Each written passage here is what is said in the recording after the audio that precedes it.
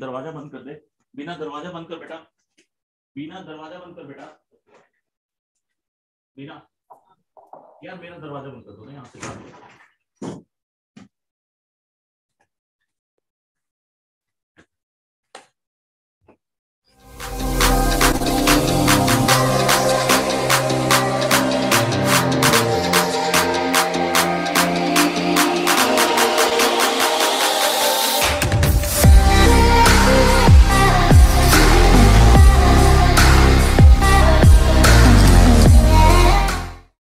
Good morning and warm welcome to Online Anaesthesia Postgraduate Teaching Program and Zoom platform, sponsored by Acrola and hosted by A1 Logics and aired by Anaesthesia TV.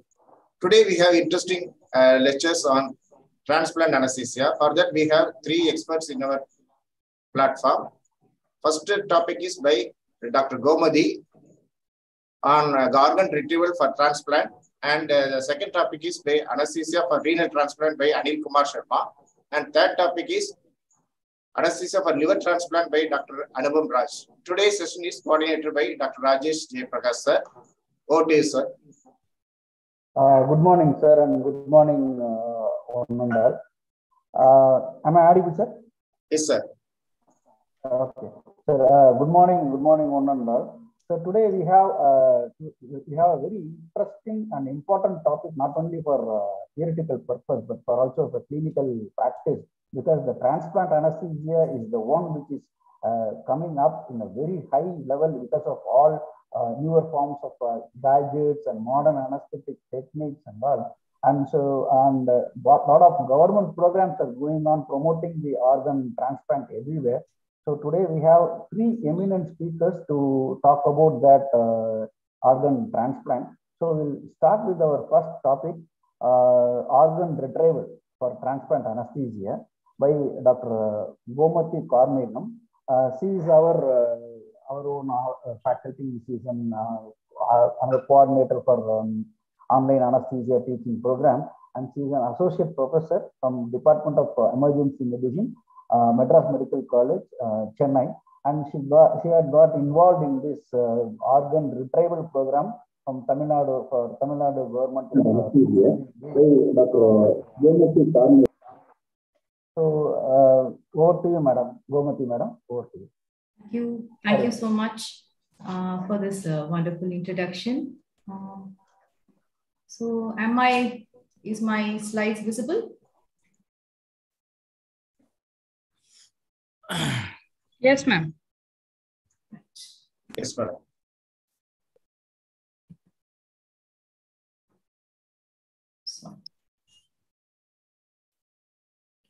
So, 1 minute.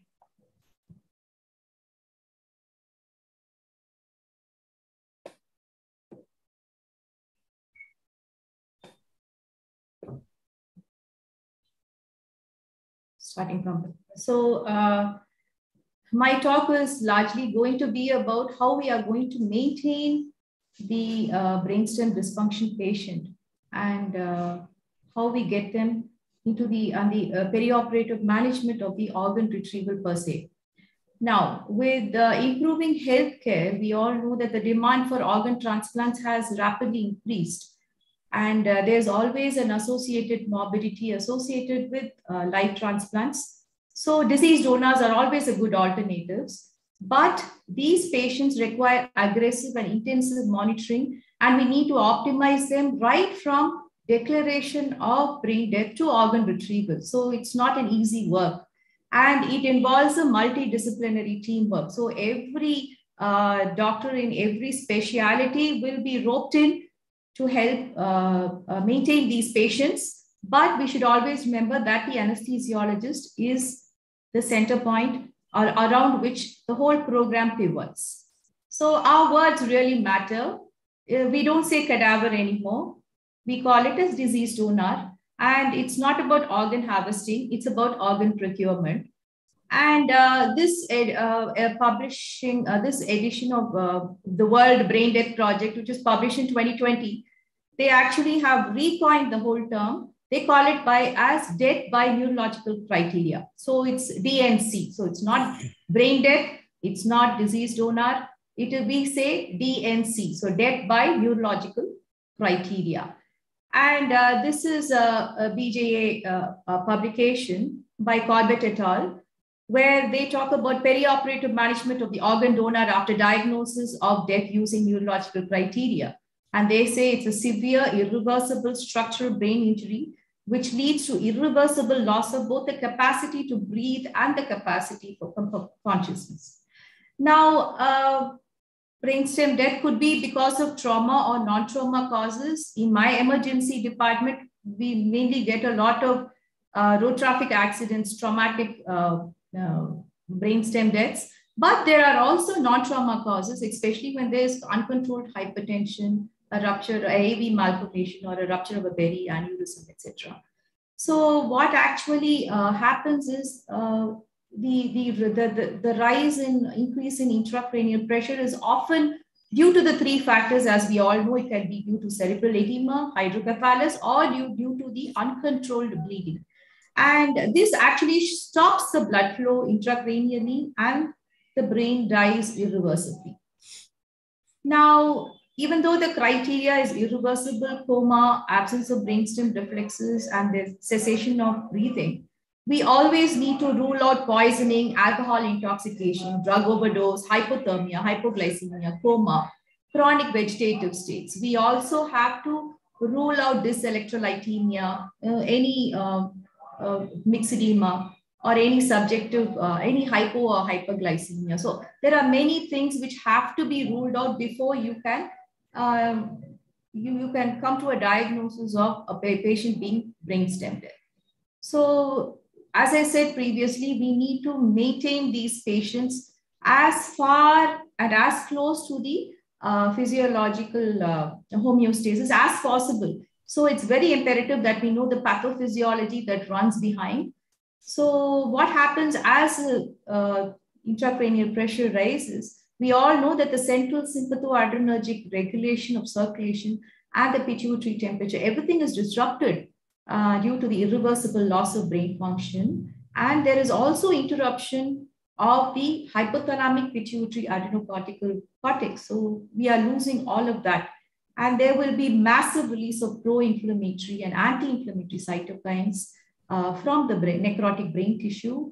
And added on to all of this, we are going to have a massive hormonal imbalance and hypothermia. So what we actually will be seeing is a Cushing reflex, where you will have bradycardia and hypertension initially. So when the ischemia spreads from the pontine to the medulla oblongata, the vagal nucleus is involved and there's intense vasoconstriction and there's bradycardia. But this is followed by a marked sympathetic stimulation. So you get a catecholamine storm, and the bradycardia is now replaced with tachycardia. And as the ischemia progresses down the thoracic sympathetic chain, you will be having profound hypotension. Now, when you see the patient initially, you will need to treat all of these. So the bradycardia, hypertension. As you're treating the hypertension, the patient will fall into massive hypotension. So unless you know the pathophysiology, it's going to be very hard to take care of all of these. And about the heart, we all know because of the catecholamine surge, there's intense vasoconstriction, a rise in systemic vascular resistance, and the afterload. The tachycardia produces depletion of ATP, the myocytes, and there's increased myocardial oxygen demand.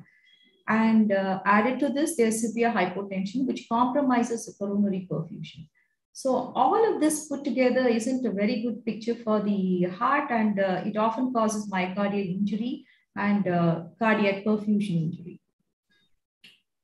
There are other causes of hypotension. It can be physiologic, mainly central diabetes insipidus, which I will be talking to you shortly. There may be hypothermic cold diuresis, relative adrenal insufficiency, and decreased oncotic pressure. Now, these are the pathophysiological things which will start rolling on. And there will also be iatrogenic things which is going on, like the neurosurgeons would have started the patient on mannitol, and we may not be giving adequate fluids. There'll be ongoing blood loss, And suddenly when you realize the patient is hypothermic, you will start rewarming the patient and the patient goes in for hypertension because of the vasodilation. Now, the respiratory changes, we all know lung is also retrieved, but it's sad to say only 10 to 20% of the lungs are eligible for harvesting. And the reasons being neurogenic pulmonary edema and because of the pro-inflammatory mediators. The neurogenic pulmonary edema again happens because of the sympathetic storm. There is intense vasoconstriction. There is increase in cardiac overload. Now that causes an increase in left ventricular, left atrial pressures. There's an increase in the pulmonary vascular resistance.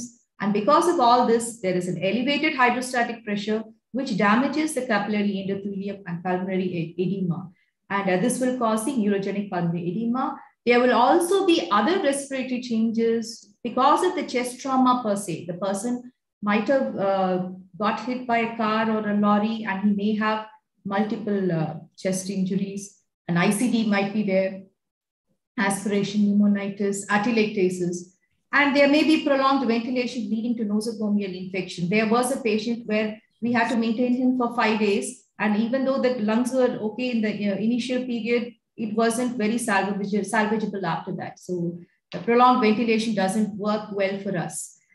And the renal changes, this is very important because the pro-inflammatory mediators, you can find a lot of, an enormous amount of infiltrating T lymphocytes and macrophages in the renal vasculature and endothelium.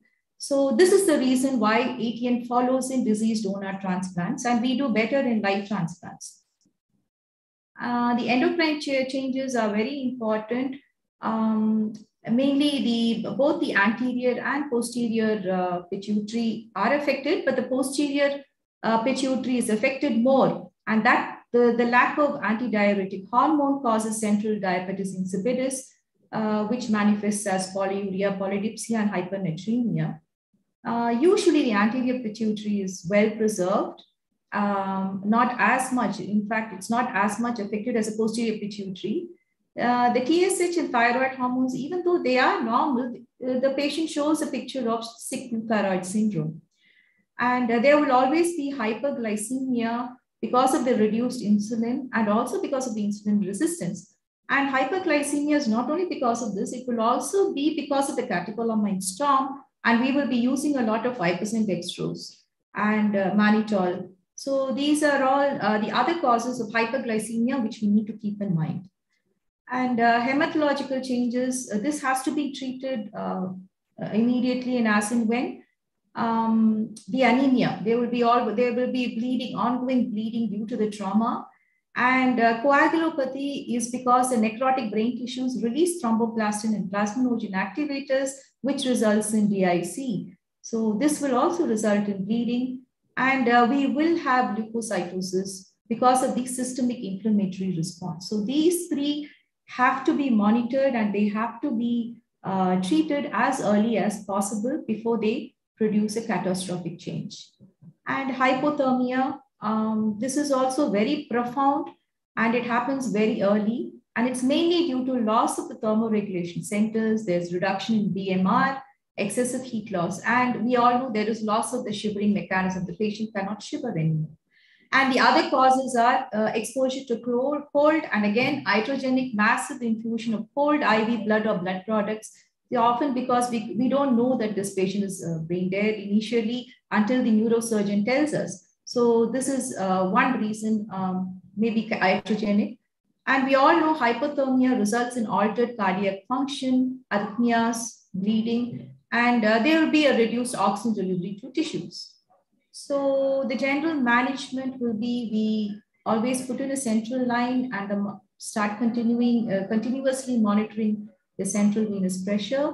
We also put in an arterial line and we have to monitor it continuously. Whenever you put in an arterial line, make sure to put in a gauze bandage and label it, because there will be multiple people coming in. You always have to protect the arterial line and make sure nothing is inadvertently injected into it.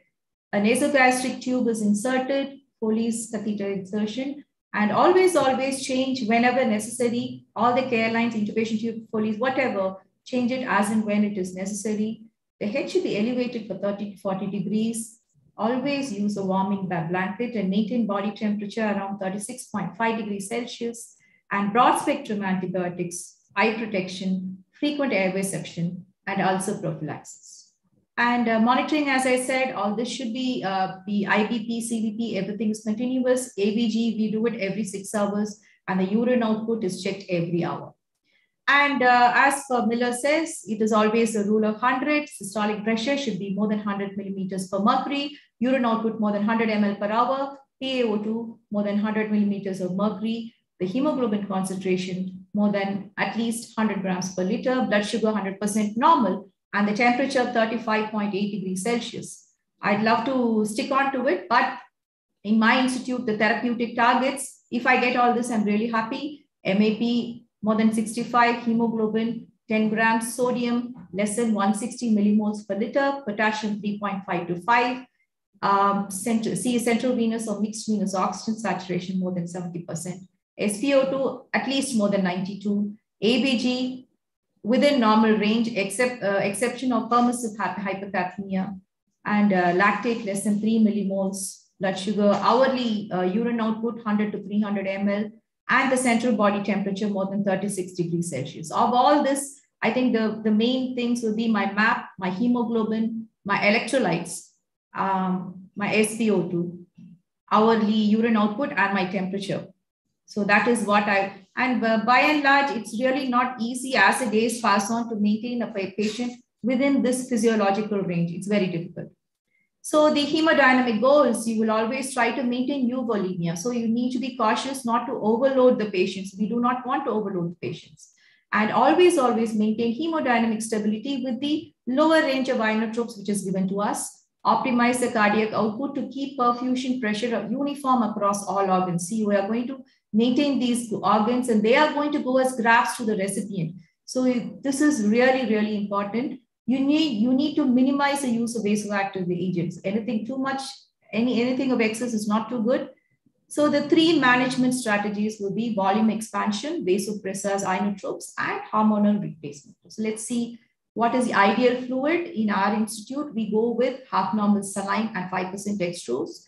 And we use soda bicarb, 150 millimoles per liter in 1 liter of 5% dextrose if the patient has hypernatremia and acidosis, which will occur in central diabetes insipidus, or we can use plasma light A, which you all know is a balanced salt solution with multiple electrolytes with a pH of 7.4. And always do not hesitate to use blood and blood products whenever it is necessary. And in our institute, we go as tech guided just to make sure we give in the right blood product and we do not load the patient too much. And the vasopressor supports, there's a widely divergent opinion regards the use of inotropes and their dosages. These are the dosages. As a patient comes in, we normally start the patient on dopamine, noradrenaline, and vasopressin is started from the start. And hormonal therapy, as per the United Nations of Organ Sharing. And now this triple therapy is after 10 years of data, which actually covered the hormonal replacement therapy. And they found that it is beneficial in most organ retrievals. So it goes by methylprednisolone 15 milligrams per kg soon after brain death confirmation, and 24 hours later. So we all know that this steroid will counter the release of pro-inflammatory mediators from the patient, from the brain death patient. And then we need to start the patient on vasopressin. It will be 1 unit bolus followed by 0.5 to 4 units per hour. But we do not use such a high volume, such a high dosage. We go by 0.03 units per minute. So it's 1 unit bolus followed by 0.03 units per minute in our institute. And thyroid hormone replacement, if you have the injectable form of T3 and T4, you can follow the regimen given here. But in our institute, we go by Eltroxin 300 mics OD, and that is every 8 hourly. And we give it through the Riles tube. And of course, the insulin infusion to maintain blood sugar between the range of 80 to 150 milligrams per deciliter. So this is the hormonal therapy, and it's very imperative we start this very early. So the patient has a very good, the donor has a very good outcome. And of course, do not forget to give appropriate antibiotics according to your hospital policy or by the culture reports. And regarding the respiratory management, we always need to adopt a lung protective ventilation. So you target the lowest FiO2 to keep the PO2 above, say, 100 millimeters of mercury, and normocapnia. Always avoid pulmonary edema and pulmonary toileting, suctioning every hourly. So we normally check, we keep the tidal volume of 6 to 8 ml and the plateau inspiratory pressure below 30, and keep around 5 to 10 centimeters of water. And please remember, you need to diurese to euvolemia wherever overload exists. So overloading pulmonary edema is a big no. We need to be very careful. Now you have maintained this patient. Now you need to diagnose brainstem death. So there is no universally accepted thresholds for what is normal. It is left to institutional policy. Now, before you go in for an apneic test, as I said, you need to maintain the core temperature above 36 degrees Celsius. If it's not, please warm the patient. The systolic blood pressure needs to be more than 90 millimeters of mercury. If it's less than that, correct hypotension with fluids and vasopressors. If there's dyselectrolytemia, correct electrolyte abnormalities, and the ABG should be near normal. If it's not, you need to restore the acid-base balance. Is the patient still comatose? Rule out any drug effect. See if there's any drug overdose or persistent effect of sedation or anesthetic agent or neuromuscular blockade. You need to wait for at least 4 or 5 half-lives until the offending agent is eliminated. You check TOF, consider dialysis or other reversing agents. And you need to check for the brainstem reflexes. Now, when you are checking the brainstem reflexes, you are going to see the cranial nerve between 2 to 10. And this is very, very important. And the first thing is you need to check complete unresponsiveness to painful stimuli by supraorbital pressure or temporomandibular pressure. Do not attempt your nail bed pressure, because again, that is, the patient might move because of Lazarus, because the spinal reflexes are intact.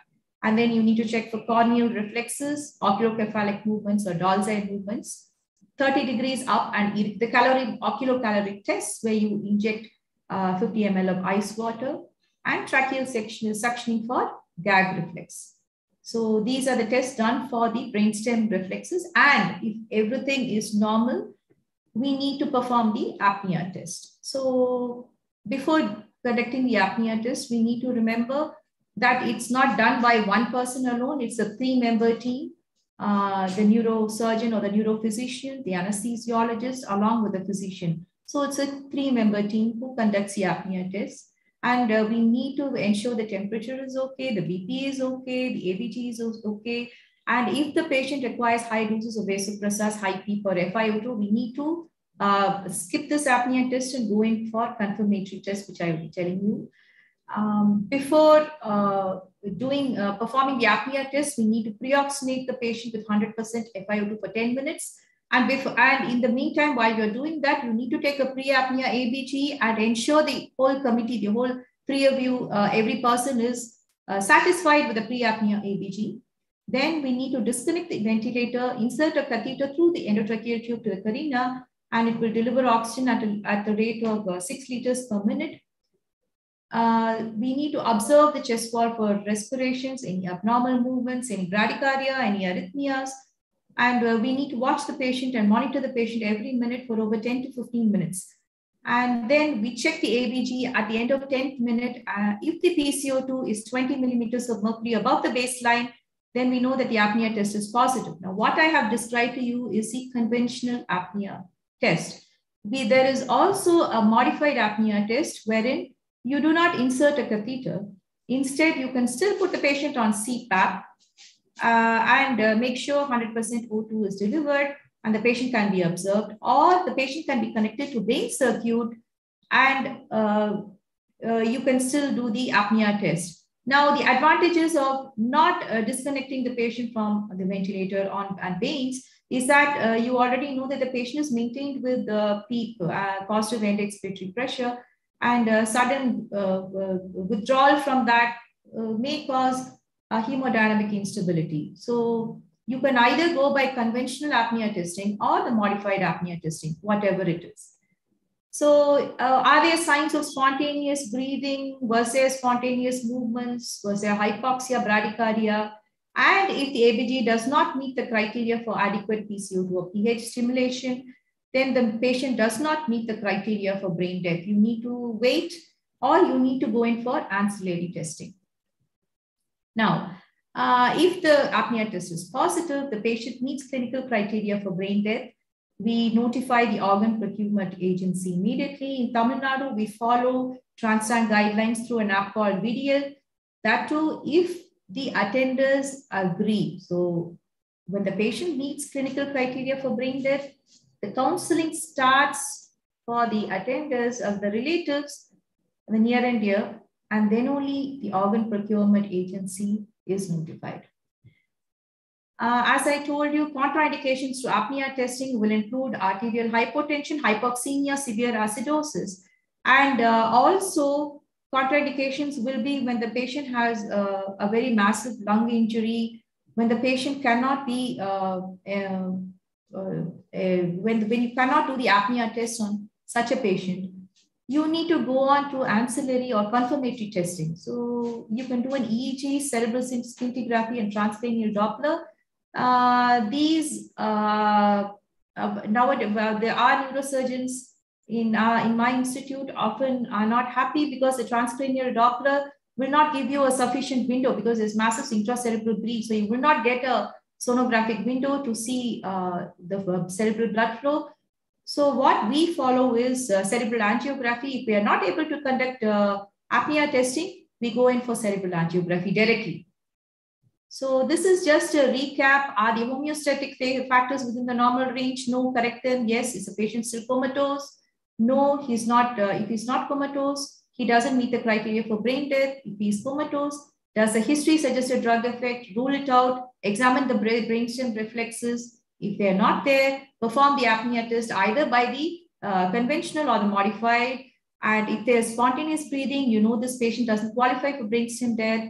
And if it's positive, you know that the patient is confirmed as a brainstem death. If there is any ambiguity in the examination or law requirement, always do not hesitate to go in for the confirmatory test. So the investigations, now we need to start investigating and make sure all these parameters are within the physiological range. So do a complete blood count, blood grouping and cross-matching. RT-PCR post-COVID, RT-PCR is very important. Renal function test, liver function test, thyroid function test, serum electrolytes, serum calcium is all done 6 hourly. ABG is done 4th hourly. We do a blood culture, endotracheal tube culture, urine culture once, PT-INR 6 hourly, chest X-ray, ECG, echo, and viral markers is done once. Urine routine, urine sodium, and potassium 6 hourly. All these investigations are done because most of the time, the recipient hospitals will be repeating it again for them. So it's best we have a full, the battery of tests available for them to see so that the patient is not exposed to multiple investigations. And regarding the imaging, the chest X-ray PAV is done, hepatobiliary and kidney ultrasounds are done, and non-contrast enhanced abdomen and pelvis CT along with the brain CT scan is done. But this is done only once, we don't do it once. And with regards to an adult donor, the apnea tests are done 6 hours apart. All of us know that. But I had a patient who was 17 years old and actually I went by 6 hours apart and then I was pulled up by Transplant and we had to wait for 12 hours apart. So please, the bottom line is please understand when and how the time limit between the apnea tests, because everything is medico-legal here. You need to be very clear with that. And as I said, a 3-member team certifies brainstem death, and relatives are counseled by grief counselor and only after consent do we proceed for the allocation procedure. Now, even though I have said that relatives are counseled by the grief counselor, we play a very major role in talking to the patients. And this is where a very good communication skills come into play. We talk to the relatives, we get to know them, we breaking bad news, everything. You know, I've learned so much by just sitting and talking to the relatives. Another thing is the time of death is only after the second apnea test or the time of cerebral angiography. And this time of death has to be explained to the attenders very clearly. It can cause a lot of friction. So we need to be very cautious and we need to be very gentle and very patient when we explain this to them. And as I said, we proceed to the organ procurement only after the relatives' consent, not before that. And allocation of organs is only after HLA typing by the recipient hospitals. All of you know that the organs that tolerate the shortest cold ischemic time need the most HLA typing. Example, the heart and lung needs 4 to 6 hours. So the cold ischemic time is the time between the aortic cross-clamping in the donor to the clamp release in the recipient. So that is the cold ischemic time. So organs that tolerate the shortest cold ischemic time need the most HLA typing. And transesophageal echo and bronchoscopy is done by the heart-lung team. Again, it's a learning curve for postgraduates and for whoever are there. You get a chance to see TE and bronchoscopy at very close quarters. And the cross-matching needs to be completed before the patient is shifted to OT. Now, the donor is shifted to the theater with transport ventilator, complete monitoring, and all supports on flow. You need to be very, very careful when the patient is being shifted. You should be very cautious and very vigilant. And remember that there may be Lazarus movements because the spinal reflexes are intact, and this necessitates the use of muscle relaxants. And a point here which I would like to stress is it's very, very imperative to permit family members to pay their last respects prior to shift. Give them their space, give them their time, let them pay their last respects to they've lost their loved ones. So they need that space and we need to respect that. Intraoperatively, the anesthesiologist plays a major role here. You need to have a good communication between the organ retrieval and the OT staff. The anesthesiologist needs to know that the OT is ready, the logistics are all there, and he needs to sit and talk to the retrieval team who goes where each retrieval team works with their comfortable strategy. You need to know that beforehand and hence be prepared. The position of the patient is supine. The warming blanket has to be placed beneath the patient. It's prudent to start a wide-bore peripheral line if it was not placed earlier. And the monitors is the ECG, SpO2 and temperature. The CVP and IBP is continuously monitored here through our transducers, and urine output is very important.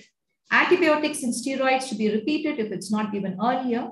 And please remember that hemodynamic disturbances are very, very common now that you have shifted into the theater. Now it's going to be a manipulation of multiple teams. You need to be very, very vigilant. So please remember, anesthesia here is not for the patient, but it's for attenuating the spinal reflexes. So we know that now, we know that both the motor and the autonomic spinal reflexes remain intact. And it's now exaggerated because of the loss of the descending inhibitory inputs from the brain. So the spinal reflex movements in response to noxious stimuli will be very cumbersome to the operating surgeon. So we need to be very generous with opioids, non-depolarizing muscle relaxants, and volatiles. They are absolutely required. And also be prepared for arrhythmias. As I told you, there's going to be multiple people doing their job. There's going to be electrolyte displacement. You need to be ready to replace electrolytes. You need to have anti-arrhythmic drugs ready. You need to be ready to cardiovert. You may be ready. You may need to have to be ready to do CPR because you need to preserve the organs. And you should be familiar with the use of IV infusion pumps and rapid infusers. So all this should be available. And the anesthesiologist inside the OT should be mentally prepared to face all this. And the incision, the liver transplant, the liver retrieval team starts first. So it's a midline incision from the suprasternal notch to the suprapubis of which the abdominal surgeon starts first. So he starts with the liver because it has multiple ligaments.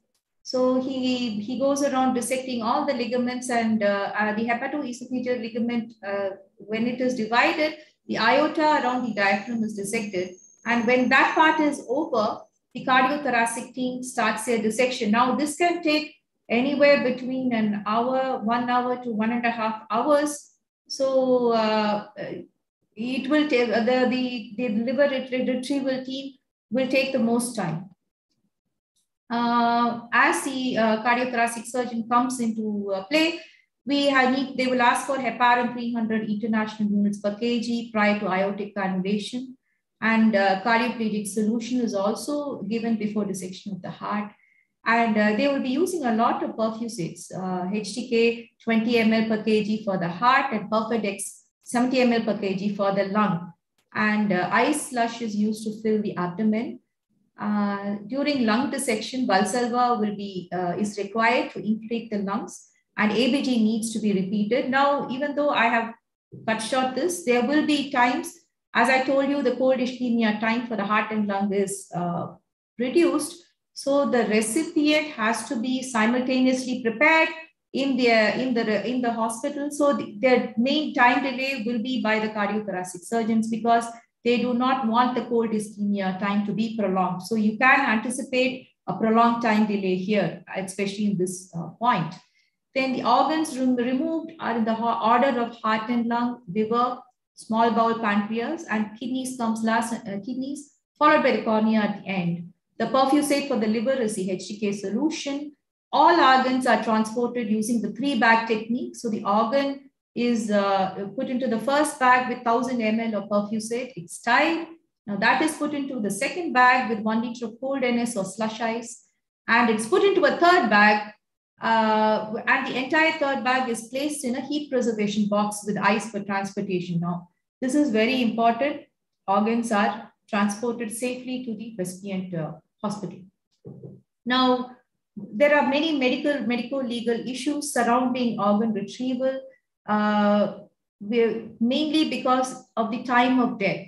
And the attenders might not understand the time of death. So you really have to sit and talk to them and make sure all the forms are appropriately signed and kept ready. And there's always medical legal issues. When you have an unknown patient with brainstem dysfunction, you really need to understand whether to proceed or not. And non-trauma patients with brainstem dysfunction, do we do a postmortem or not? In all traumatic patients, we do a postmortem. In non-trauma patients with brainstem dysfunction, again, it has to be discussed. And the eligibility criteria for organ retrieval in patients with long-standing comorbidities, especially geriatric donors. We would have spent a long time in maintaining these patients. And if there's not going to be any takers, then it'll be a massive waste. So you really have to talk with the transplant organ procuring agency and see if there will be any organs or takers for these organs. And again, HIV, HPV, and HCV positive donors, you need to have a separate space for them. So make sure you have separate spaces for these donors because there will always be a recipient waiting. So as far as all these medical legal issues are concerned, our forensic team comes into the spotlight here and they help us with all these, especially the unknown patients in brainstem dysfunction. And it comes a full circle. You know, our job doesn't end after apnea testing or after shifting the patient to theater or after all the organ is retrieved. It doesn't stop there. You need to complete the circle, complete the spectrum. You need to pay final respects. And on the left, that is our head of our institute. You can see him. He will always be there to pay his final respects. And on the right is myself. That was done on a Sunday. It was very late. So I had to stay back, talk to the attenders, and pay our final respects. So this is very important, and I hope all of us learn. I think this is a very important learning process, which all of us have to learn and have to practice. And endpoint. This was the first heart transplant done at RGGH since the start of pandemic, and I haven't seen this patient, but this article, when I saw it, when I opened the newspaper early morning, when I saw it, it gave so much of gratification, because you had maintained the patient, the donor, so well that the recipient is actually sitting up there and smiling, and it's extremely gratifying to the entire team who's behind the screens here. So, and organ retrieval and maintenance of these patients, it needs an enormous commitment and human strength and courage. And if you are able to do this, I think it's an enormous learning curve. And that is what I tell all my postgraduates. There is so much to learn here. And if you do it with a lot of commitment, there's a lot of peace at the end. So these are my references. Thank you very much for this very patient listening. And I'm ready to take any questions if there are. Thank you. Thank you, madam. Thank you. It was a wonderful lecture and very valuable points and very practical points too. I have some questions like you emphasized more about the consent for the organ, the donor. Yeah. Now, who has to give the consent? Is there any legal issues in that? Oh, yes. Oh, yes. The consent has to be given by the blood relatives, by the wife. Many times there are two wives. We have to call both the wives, the parents. It's always the blood relatives. We have the whole family.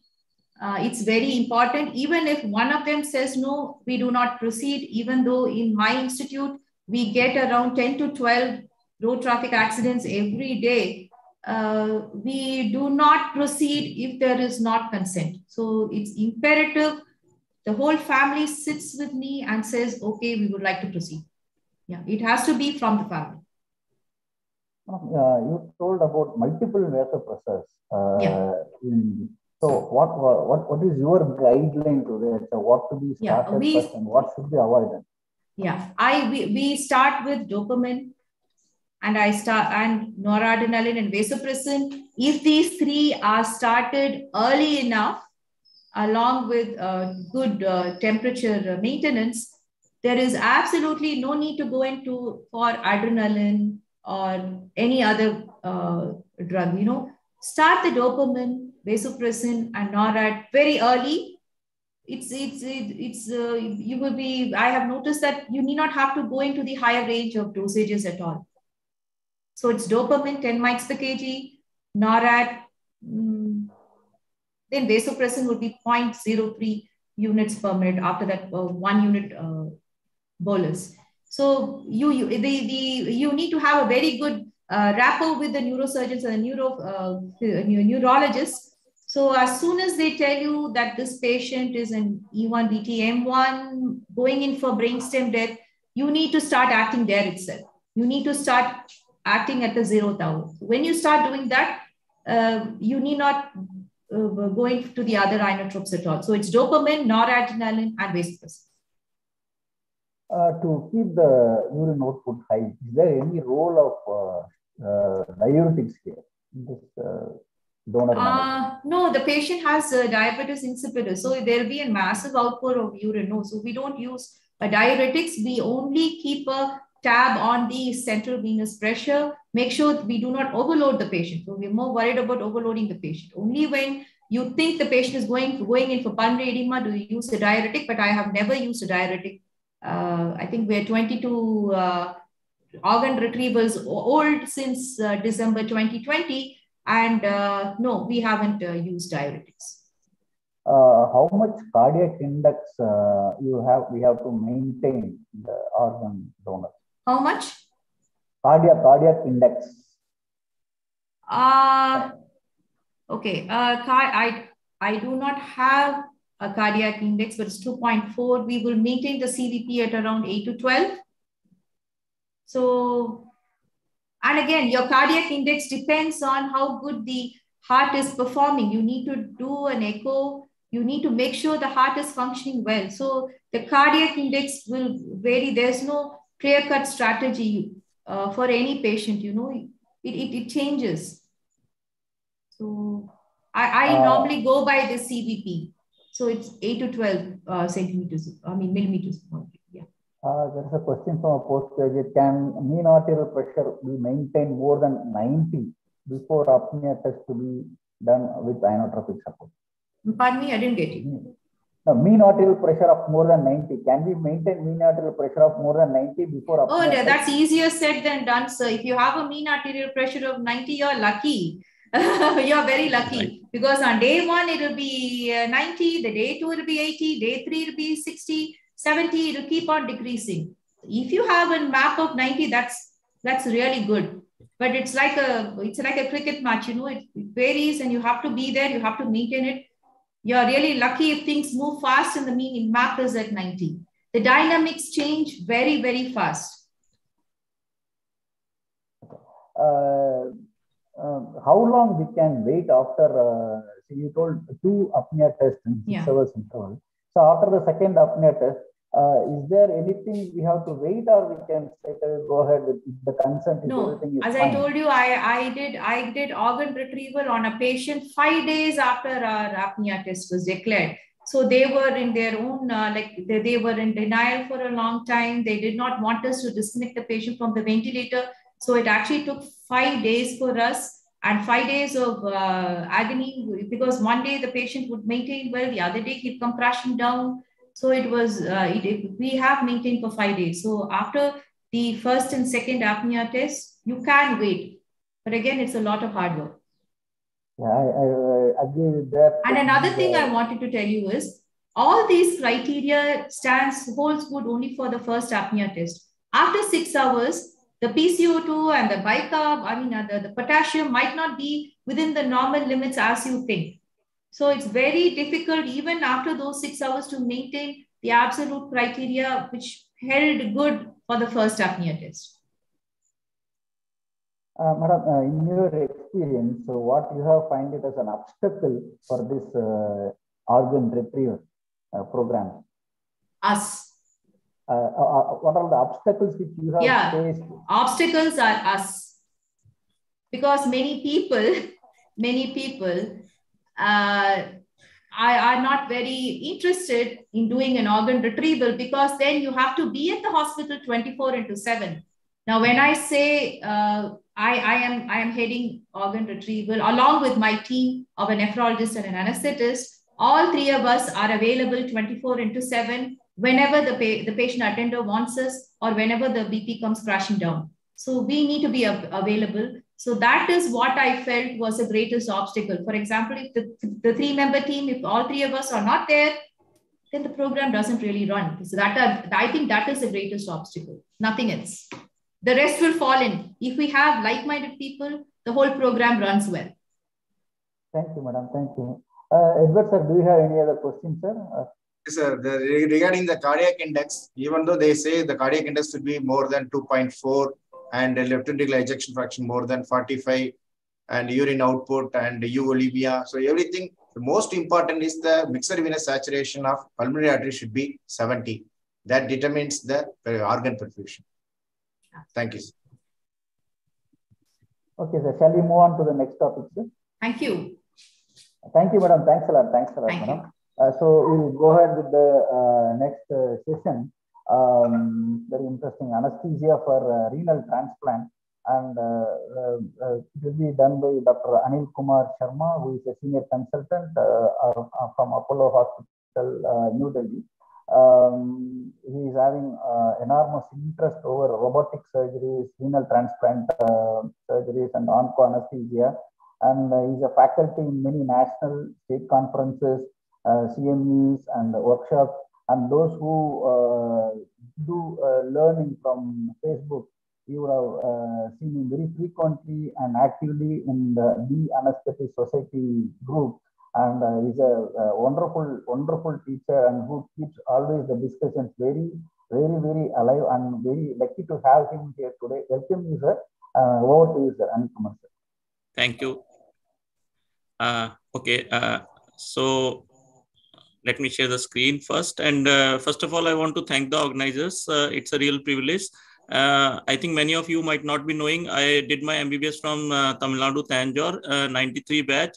I am a converted Tamilian, to be very honest. And with that, I would like to start my lecture, and it's a real pleasure to be there. Okay. So anesthesia for kidney transplant. So dear colleagues, today you will not only learn the kidney transplant, but you will do it with me online, and I will make it very practical. As far as teaching anything on any topic is concerned, I think Google is the best teacher. So I will try to tell you what we do. So I'm coming from a center, Indraprasth Apollo Hospital, Delhi. We do around 800 to 900 kidney transplants in a year. I've been there as a consultant since 2011. I started in 2008 as a kidney transplant anesthetist. I am really thankful to Dr. Rajesh, who is the chairman kidney transplant at Medanta. He is a surgeon. It's a real privilege to have him as my mentor. He is the person, a surgeon, teaching an anesthetist the nuances of a transplant anesthesia, the renal transplants. So let's start with the basics. What is a kidney transplant? So kidney transplant is the organ transplant of a kidney into a patient with end-stage renal disease. So it's a surgical procedure in which a healthy kidney, a functioning kidney, is removed from a donor and implanted into a patient with non-functioning kidneys. Let us keep it very simple. So how did it all start? It all started in 1954 when Gill et al. Performed the first successful renal transplant. Excuse me, sir, your slides are not being displayed, sir. Can you Sorry? Your slides are not able, we are not seeing your slides. Just a minute. I don't know why this is happening. Wait, let me check again. Give me time. Sir, please share the PPT. I did, I think. I will just check again. Is it coming now? Yes. Yes, sir. Yes, sir. It's coming. Okay, maybe because of the previous thing. Okay, so is it okay now? Yes, sir. Okay. Yes, sir, fine, sir. So this is my hospital, and therein where we perform 800 to 900 kidney transplants in a year. And he's my mentor, Dr. Rajesh Elawat, very renowned transplant surgeon in Delhi. And I learned my anesthesia from my surgeon, basically. So as I told you, kidney transplant is basically organ transplant of a kidney into a patient with end-stage renal disease. It's a surgical procedure in which a healthy kidney is removed, a functioning kidney is removed from a donor and implanted into a patient with non-functioning kidney. So it all started in 1954 when Gill et al. Performed the first successful renal transplant. It was done on identical twins. The monitors were very simple, and you will not believe that the recipient actually received a spinal anesthesia. But after that, there were advances in immunosuppression, and the introduction of ATG changed a lot of things, and development of organ preservation solution by Collins enabled the use of allografts. So before going into the nuances of the transplant, we need to understand what is basically the role of an anesthesiologist, for that matter, in any surgery. I firmly believe that the role of an anesthesiologist is to maintain the physiology of the patient by his knowledge of pharmacology while the surgery is going on. So we need to have a thorough knowledge of the physiology and what are the physiological changes that occur in a particular surgery. So understanding the metabolic and systemic abnormalities of end-stage renal disease is important, as these patients have many associated comorbid conditions, and this increases the complexity of anesthesia, pain management, and perioperative morbidity and mortality is influenced by all these comorbidities. So what we require is a good multidisciplinary approach while approaching the patients for kidney transplants. So after progression to end-stage kidney disease, kidney transplant is the treatment of choice. It's the most commonly performed organ transplant, and compared with maintenance dialysis, the successful transplant improves quality of life and reduces mortality risk? This question will be frequently asked by the patients and the relatives. Oh, sir, shall we continue on dialysis or whether you need to go for a transplant? If there is end-stage renal disease, CKD5, then all patients suffering from CKD5 should undergo renal transplant unless absolutely contraindicated.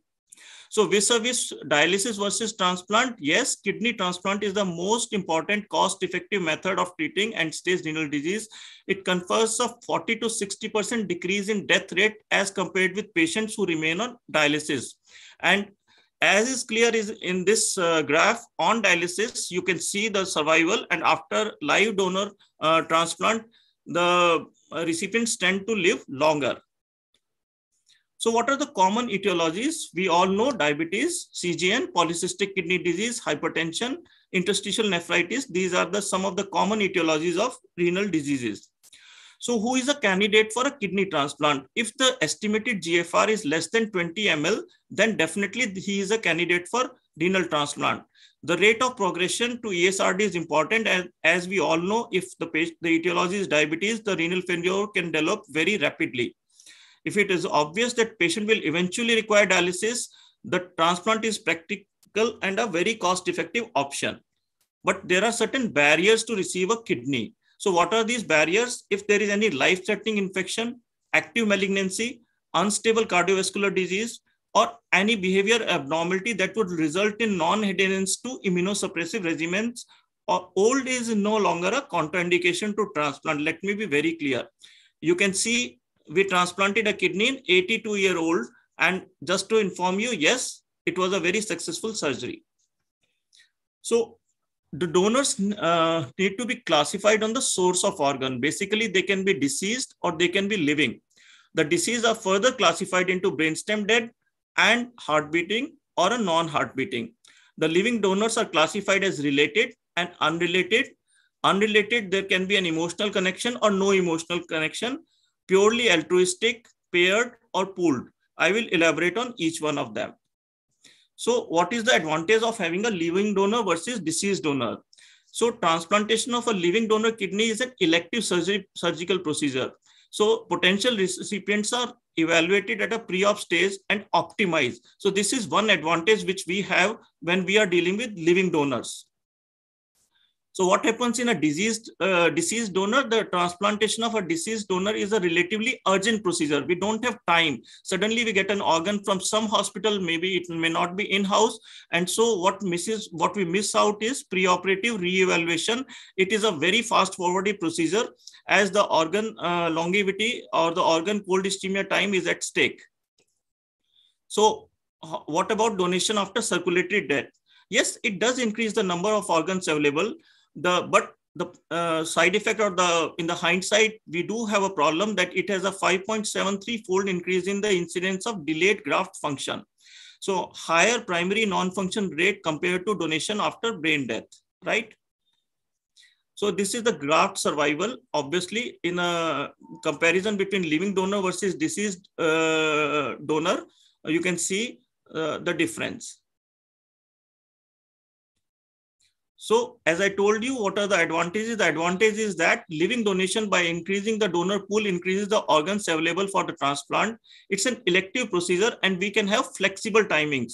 Complete preemptive renal transplants are, however, still the exception. They are not the normal, and recipients have usually been started either on some form of renal replacement therapy before we go in for the live donation and live transplants. So it has higher success rate. A thorough assessment is done. Psychiatric evaluation of donors' motivation is done. His fitness is done and tested, and his ability to understand the risk of operation is also explained to him. So we need to match the ABO, and HLA matching is the initial criteria of any donor selection. So what is paired donor? See, you must have heard kidney swap. That is how loosely that term is. So one incompatible donor candidate pair is matched to another pair with a complementary incompatibility. So donor from one pair gives an organ to a compatible candidate in the other pair and vice versa. So this is I think this slides makes it very clear. So in a pair donation, you will have a swap between one pair. So the donor to recipient donor 1 to recipient 2, donor 2 to recipient 1. But in a pool donation, it's like a pool. The donor of 1 might be giving to recipient 2, the donor of 2 might be giving to recipient 3. And in the literature, you will be surprised, 70 such pooled donations have happened for one transplant. That is what I could find out in literature. Okay, so what are the indications of kidney pair donors? When there is a blood group incompatibility, the issues of sensitization of recipients against the donor, or if there is a potential for improvement in transplant quality, for example, difference in age or graft size, or where there is a difference in tissue compatibility. So what excludes you from donating kidney? So exclusion criteria is uncontrolled high blood pressure, severe diabetes, malignancy, HIV, hepatitis, active acute infections, and a serious mental health conditions. So these are some of the exclusion criteria for donating a kidney. And then there are definitely ethical issues involved. Potential donors are carefully evaluated, both psychologically and medically. Their fully informed consent is taken. They must provide an evidence of a familial or long-term relationship. Nowadays, after an amendment in 2014, altruistic donation is allowed, but it is still limited. So decision must be specifically approved by a panel. So this is how we do it to make fail-proof. You might have heard that there is a lot of hanky-panky going on in kidney transplants. The donors are chosen randomly. So to prevent all this, the biometrics of the donors is done in our center. And along with the photograph, the thumb impression, what is fed in the computer at the time of panel clearance is fed in the central computer. And when the patient comes to the OT complex reception, the final clearance is done by the biometrics. So no donor can be interchanged or there cannot be any fudging. So this is how we do it. There is a lab verification, then there is a registration, and then there is a form verification, and the counseling is done. After the panel authorizes us, then the patient comes to our operation theater, and finally, there is when the biometrics clearance is given and the donor is taken in. So this is a virtual foolproof method of ensuring that there is no hanky-panky in the kidney transplants at least at our center. So donors nephrectomy is a major surgical procedure, and definitely it puts the patient at risk of morbidity and mortality. See, donors are not patients. We make them patients. Let us be very clear on this. So donors who have successfully completed the evaluation for living kidney donation have been found to have an above average life expectancy. So let's come to the anesthesia part of management of living donor nephrectomy, since it's the most commonly performed procedure for a kidney transplant. Majority of the donors are mostly ASA 1 and 2. Still, a full preoperative assessment is required to know the renal function, and this is mandatory. What are complicated donors? If they are older, say 70 and above, with some comorbidities, if they are obese, BMI more than 30, if certain donors refuse blood products or have vascular abnormalities, or they require to have a right surgical nephrectomy. Mind it, right surgical nephrectomy is more challenging surgically. So a thorough PAC is done. This is our PAC chart wherein everything is documented right from the latest investigations to any known medical conditions. And then once we see that the PAC is done, PAC is fit, then we take the donor for the surgery. Hypertension is always like a gray area, but it's no longer a contraindication as long as the kidney functions and urine proteins are normal. A prospective donor may be on treatment for hypertension, and if it is well controlled, like diastolic less than 85, then he is a candidate for a donor nephrectomy. But they should be warned of the possibility that the nephrectomy may worsen the hypertension. So what are the techniques available? Open surgery, laparoscopic, and robotic. At our centers, all three are performed. There is one surgeon who does only open donor nephrectomies. There is one surgeon who does only laparoscopic donor nephrectomies. And then robotic was also tried. So what are the advantages of a laparoscopic live donor nephrectomy? Obviously, it reduces blood loss, decreases tissue trauma. There is less analgesic requirement, faster resumption of food intake, shorter hospitalization, and better post-operative cosmetic appearance. General anesthesia is the only practical option for laparoscopic live donor nephrectomy, as it involves a pneumoperitoneum and a head-down position. Robotic donor nephrectomies have been tried. Definitely, a three-dimensional vision enhances the ability of surgeon to perform complex tasks, and it has definitely increased in popularity also. In some centers, it has replaced open donor nephrectomy as the standard technique. So donors are at moderate risk for development of venous thromboembolism. So we put up mechanical stockings. Generous venous access is a must, as blood loss, if it occurs, it's really profuse. Special attention should be paid to the prevention of complications related to near full lateral position, especially nerve damage, airway compromise, and venous access compromise. You can see in this position, this is the position for the kidney donor, right? You can see how complicated it is. And this is the view from the front. So everything is carefully padded and protected. You can see the face, you can see the legs, there is a mechanical compression stockings, and whatever said and done, all the belts, and then I still want my patient to be strapped with leukoplast. This is a practical tip that I want to give. The belts can come off, but not your leukoplast. This 20 rupees or 30 rupees thing still holds the fort for me, even in Apollo Hospital. So these are the mechanical compression stockings. These are very important. So this is the final position, and you can see what we are dealing with. So induction is normal. We use and this is at my center. See, anesthesia is a cafeteria choice. Many of you must be using a different regimen. Ultimately, what is important is the safety of the patient, whatever regimen we use. At my center, we use propofol, fentanyl, atracurium. Atracurium in doses of 1 mic per kg, 1 milligram per kg for the patient. The maintenance is oxygen, air, sevoflurane. Yes, we use sevoflurane. You can use desflurane also. Morphine is used, and atracurium is used for maintenance. Fluid, around 3 liters of crystalloids. We give 1 liter fast. You can preload also, followed by 1 gram per kg of mannitol before clipping of renal vessels. So what is the thing? The thing is high urine output, at least more than 2 ml per kg per hour, at least more than. So patient is catheterized and a uroflow meter is used.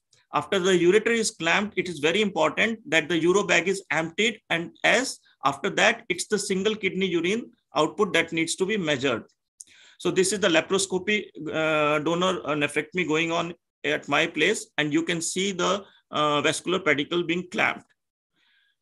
So I will go and I will demonstrate. As I told you, today you will be performing these surgeries also, besides giving anesthesia online. So I have taken an animation video wherein I can show how this surgery is performed.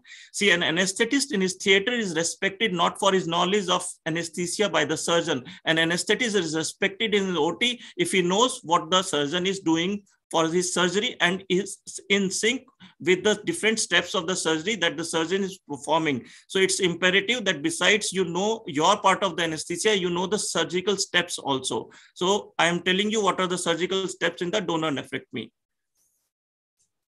Just a minute. So a 3-port, after the positioning is done, the 3 ports are placed.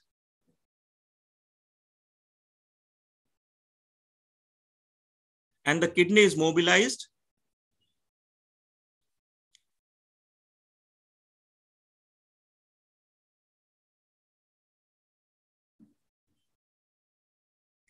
So once the kidney is approached, what we do is that we do identify the gonadal vein and the ureter. This is the gonadal vein and the ureter being identified. This is the gonadal vein. And then we identify the adrenal vein. So once this identification is done, immediately we clip the all the accessory veins. Then the gonadal vein is identified and clipped.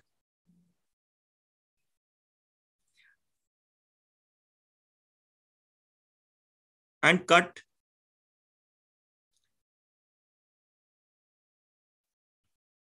So the adrenals are separated. And then we pay attention to the main pedicle.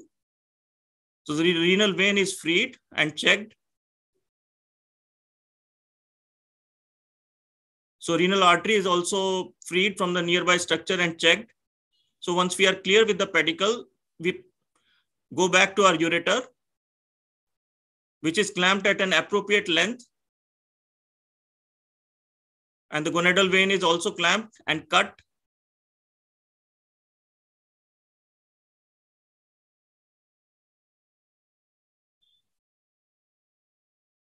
And a Bikini incision is made for the retrieval of the kidney.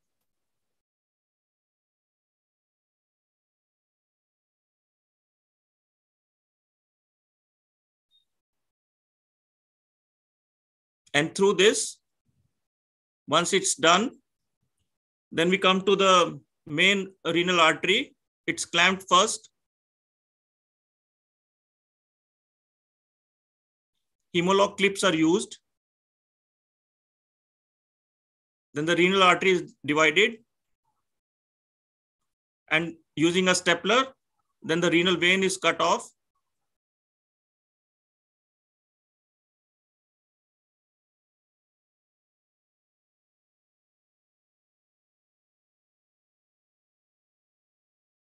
And through this incision, the kidney is removed and transferred to the bowl containing the crushed ice.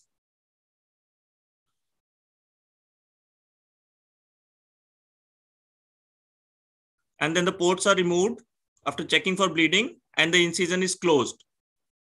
So this is how we do the surgery basically, right? So both lap and open are done in lateral position. The risk of diaphragmatic injury is more in open. So post-op chest x-ray is a must. Whatever happens, you have to order a chest x-ray if you are doing an open donor nephrectomy. In lap, a 5 centimeter incision is given, as I showed you, to retrieve the harvested kidney. After kidney is removed by the surgeon, it is flushed with ice, cold custodial solution. Earlier, we were using UW solutions, but we have stopped it now. And this, as madam also told, it's kept in an organ bag in crushed ice till it's transplanted. So this is the incision, and that is how it's done, and then it's closed. This is the custodial solution being used. I told you I will show you everything practical what happens in OT. This is how this is made ready before the kidney is to come out. As an anesthetist, we have to ensure that, please understand this. This is not a nursing job. This is a team job, and anesthetist is the leader of the team. So before everything starts, we need to know whether we have crushed ice, we have our custodial ready, and everything is okay and working. So you need to liaison with the staff nurse. This is the setup for the perfusion fluid. And this is how we do it. So perfusion fluid, after the kidney is harvested, this is the perfusion fluid, and this is going into the harvested kidney. Until it starts coming out, it's the complete perfusion fluid will go in for preservation. And the kidney is in the bowl, and you can see it's in the crushed ice.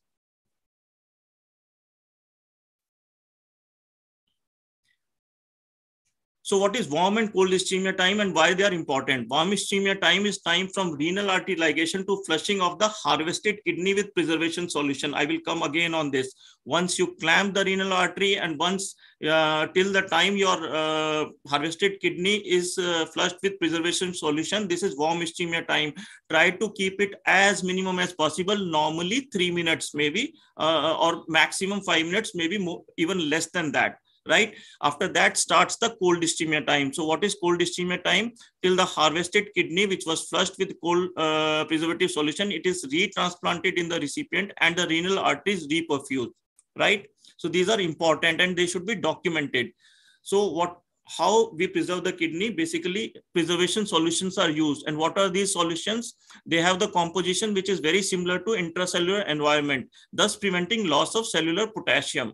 So the organ preserving cold storage interval is called cold ischemia time, and kidneys have a CIT of over 24 hours. So kidneys from living donors are easier to handle. The organ is flushed with preservative solution. The ischemic time mostly is normally, if you have planned the surgery, it is around 20 to 30 minutes. And because of this lower cold ischemia time and improvement in immunosuppression, the improvements in graft function and survival have taken place. So post-operative pain. This is a very common question that I face from the audience wherever I present. See, it's a painful procedure, no doubt, even if it's a laparoscopic or open. The subcostal wound is often 10 to 12 centimeter in length, and this does make breathing painful. In lab donor, the pain is due to a combination of port pain, pelvic organ nociception, diaphragmatic irritation, ureterocolic, and urinary catheter discomfort. So these group of patients will require PCA with fentanyl. So we can decrease the opioid consumption by topical local anesthetic. This is very important. So initially surgeons were reluctant, so I took it on myself. I will just put on my gloves and infiltrate the this incision basically. Yes, you can use a paravertebral or tab block. An indwelling catheter in the wound site delivering local anesthetic infusion can also be used. Up to 5% of donors might experiencing chronic wound pain. So all patients, as a rule, they go to post-op surgical donor ICU for post-op care for at least 24 to 48 hours. This is a standard procedure in our hospital. Yes, there can be complications like pneumonia, pulmonary atelectasis, but they are very minor complications, mostly limited to say 5% or 7% of the patient, or maybe even less. So we need to counsel the patient that what we have seen, transient increase in serum creatinine level, which is there seen on first POD. These parameters usually return to normal within 1 month. 20 to 30% of the patients might develop some sort of proteinuria, but again, this settles down. Long-term renal function remains at 75% for the donor, but there is no convincing evidence that there is increased risk of hypertension in donor after donor nephrectomies. Surgical complications do occur, but only 1 to 2% are significant, which might result in delay in patient discharge from hospital. This is very important. Donor death is not acceptable. Donor death means end of the program. Let me make one thing very clear. So risk of perioperative mortality is there. It should be explained to the patient. It is comparable to the risk of dying in road traffic accident. Common causes can be pulmonary embolism, MI, infections or arrhythmias, but no donor mortalities in live donor nephrectomies are acceptable. So coming to anesthesia for kidney recipient, as I told you, we need to know about the physiology of the things. Kidneys are essential for adjusting body fluids. We all know electrolyte composition, base balance, hemoglobin concentration. They receive about 25% of the cardiac output. So it's very important that we know about the cardiovascular abnormalities in patients, which we will be taking for renal recipients. Hypertension, cardiomyopathy are very common. Uremic cardiomyopathy is there. Don't be panicky. This is entirely reversible. Don't delay the transplant just because a patient is having cardiomyopathy. Liaison with your cardiologist, optimize the patient, but don't stress too much. You have to believe me, we have gone down to patients whose ejection fraction was 12% and they are very much alive and walking, and God has been kind to us. So the goal is to achieve a blood pressure of around 130/85. Occasionally, this uremic pericarditis can be hemorrhagic type in these patients. So hematological system is affected. We all know they will be having an HP of 5 to 7. Our baseline is 7. We have gone down to 5 also. So pulmonary effects will be there. Intraperitoneal fluid can result in splinting and basal atelectasis can be seen. But again, don't cancel these cases. For that, this might be their last chance and this transplant is their cure. So we are very much concerned about the potassium levels here. Yes. So what happens is that potassium levels of up to 5.5 we have accepted. More than that, the patient needs to be dialyzed. So endocrine system is also affected. There can be secondary hyperparathyroidism. Yes, PT and PTT remain normal, but bleeding time is prolonged. This is because of the platelet dysfunction. We should know about the dialysis disequilibrium, and there can be changes in ECF volume. Dementia is seen in patients on long-term dialysis. So there are certain problems of dialysis. It can result in long-term, like infections are seen, hepatitis, HIV, leukopenia. Then care of AV fistula is, if it's not taken care of, then can lead to local gangrene.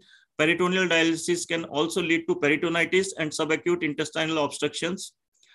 So immunosuppression, we need to know what our patient is taking, and it started in the pre-op phase. It's usually divided in 3 phases. The first phase is induction therapy, and it involves marked immunosuppression. Induction agents like ATG, basiliximab, it comes by the name of Simulect, is used. Certain newer agents have also come like Elifasept. So the second phase is maintenance, involves continuously for 3 to 6 months to prevent acute graft rejection. And in that, tacrolimus and AZT are given. The third phase involves long-term immunosuppression, and it's maintained for rest of the life. So dialysis is a very gray area, whether you want to do it, whether you don't want to do it. If possible, dialysis should be avoided for 24 hours prior to kidney transplant. And the target weight after the dialysis is within the 2 kgs of the dry weight of the patient. So if the hemodialysis is necessary, you try to use heparin-free dialysis. And if it is heparin has been used, wait for 3 to 4 hours. The PTT should be less than 45. So what happens in non-dialyzing patients who are awaiting kidney transplant? They are not on dialysis. So suspect hyperkalemia and volume overload in these patients. Mostly these are the patients who will come suddenly when a deceased donor organ is available. So when in doubt, dialyze. Don't hesitate to dialyze, right? Hyperkalemia, don't delay. Up to 5.5 you can take. More than that, I will advise dialysis, frankly. But if it's an emergency, medically manage the hyperkalemia part and don't delay the surgery for dialysis. So what you do for volume overload? Obviously, you go for dialysis. If the dialysis is not available, try to use IV loop diuretics to reduce the volume overload. So we need to have a risk stratification done for this recipient. This is a chart. You can get it on Google. I will not elaborate how I do it. I will show you in the next slide. After assessing the comorbidities, a DSC is must at our center. We go for DSC, and then accordingly, we evaluate the patient. ECG and echocardiogram, TMT are must. So this is what I was telling you, how I stratify the patients. I stratify these patients on left ventricular ejection fraction. Above 50%, treat them as normal, no great concerns.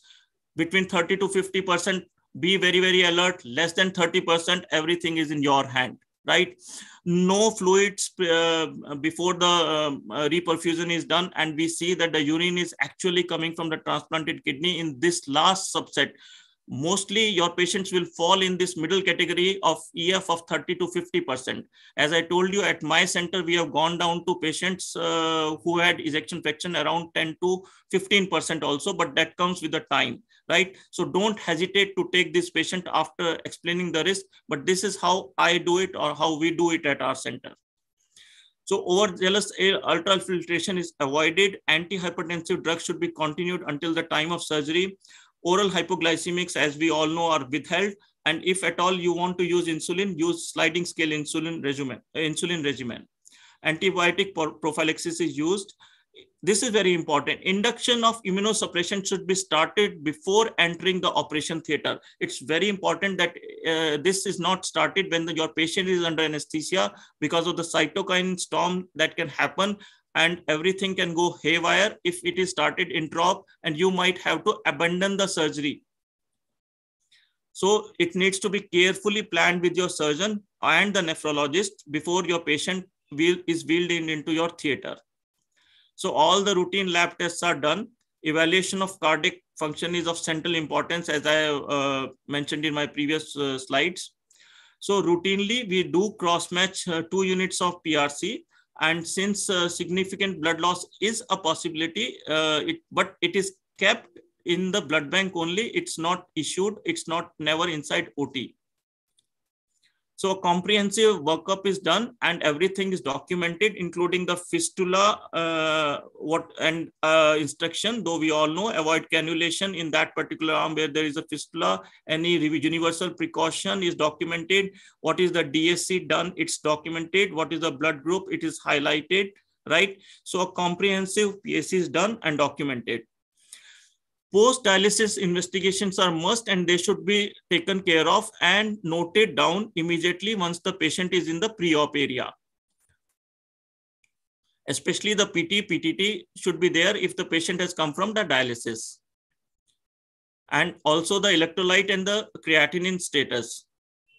So how do we manage them intraoperatively? So we use a balanced general anesthesia to provide stable hemodynamics with muscle relaxation and a predictable depth of anesthesia. So the status of hemodynamic shunt or fistula should be monitored during positioning.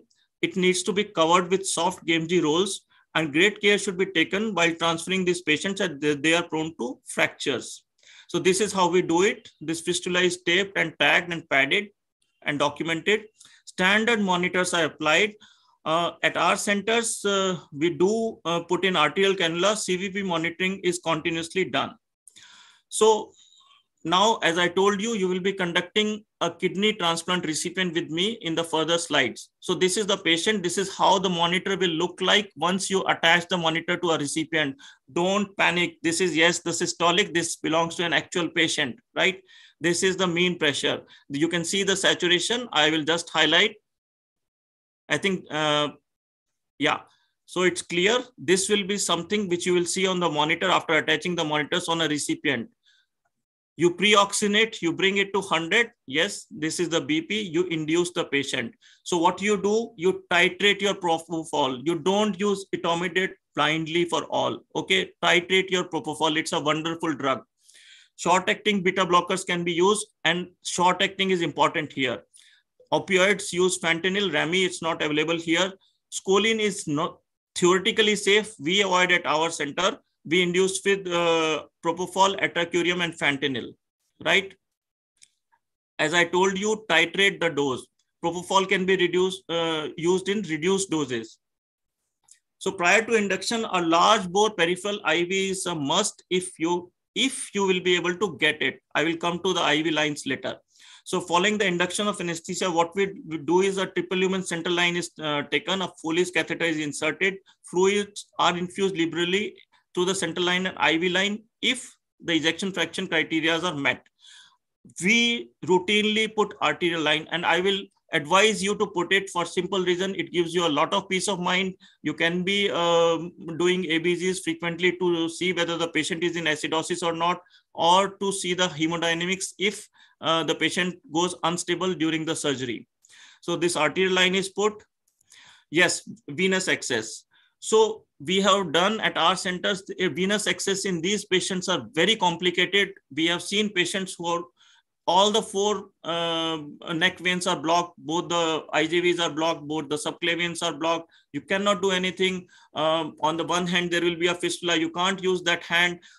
Femoral, you can't use because one side will be the transplant, the other side surgeon wants free. So we have done it in simply 16 gauge. We have put 8.5 French. Yes, this is important. Normal central lines are 7 French. If you don't have any access, go for an 8.5 French because that gives an access to two 16 gauge and one 14 gauge port, right? We have used PICC line. We do a USG guided color Doppler pre-op to know what is the status of the veins. Existing permacath can be used and should be used, right? Venous access in these patients are at premium. Don't go with surgeon's opinion that, we have to remove this. This is a source of infection. No, it can't be a source of infection. If you can have a dialysis 2 hours before from the permacath, it is as good for me to use it intra-op. As simple as that. No compromise on this. There is, what is the alternative to arterial line if you don't get it? Simply ask your surgeon. He is having all the vessels in front of you. He can take a sterile to CC syringe. Ask him to provide you an ABG if you're not able to secure an art line. So don't panic. This is how you troubleshoot. Okay. So can you imagine this is in the popliteal fossa that we got an IV access? Yes, we conducted the transplant here from the IV access here. Then this is an EJV only transplant, a 16 gauge cannula, which we did. There was no other venous access. So this is the patient's permacath, which we are using. So put a central line, whatever access you are having, don't panic. Yes, it can be done and it can be done safely. Use an ultrasound. You can see a preemptive ultrasound tells you whether there is a clot in the veins because these lines are being used for dialysis. Confirm your lines, confirm your guide wires before you thread in the lines in these patients. So maintenance, we use atracurium, oxygen, air, sevoflurane. Personally, I don't use desflurane, and sevoflurane is very safe. Introp, solumedrol, mannitol, Lasix, and Clexane is required. So this is how, as I told you, you should know what are the steps of the surgery. So how do we know when the vein is being done, right?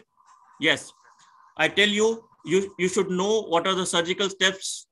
So when a single thread is being used by your surgeon, he is doing the vein, rule of thumb, okay? He will be using a single thread. And then coming to the artery part of it, when he is using multiple arteries, multiple threads, that means he is on his artery. So this is how you know what is the step going on without disturbing your surgeon, right? Now, this is very important. How do you manage this hypertension? Yes, it can just shoot up intra-op. So how I do is, you can see this is a mean of 130. Yes, this is definitely high. Now, what I do is that my monitor is split in a 30-minute scale, right? You can see what I've done. When my BP shoots up, I normally use oxygen air mixture. When my BP shoots up for the patient, I use nitrous, right? So the moment I use nitrous, you can see this graph is coming up, my BP starts settling down, okay?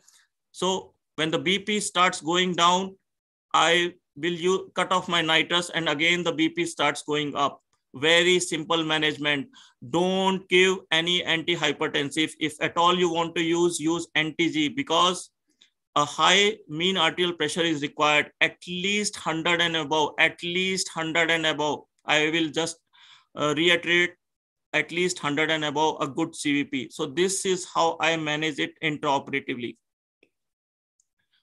So this is the chart, and we are at 0.6 to 0.7 MAC. More than this, 1.2, 1.3 MAC will severely depress. Once your vessels are clamped, the patient will go into severe hypotension, and then you will be juggling between a hypotension and hypertension, anti-G on one side, NORAD on other side. Don't do that. Keep it simple, KISS approach.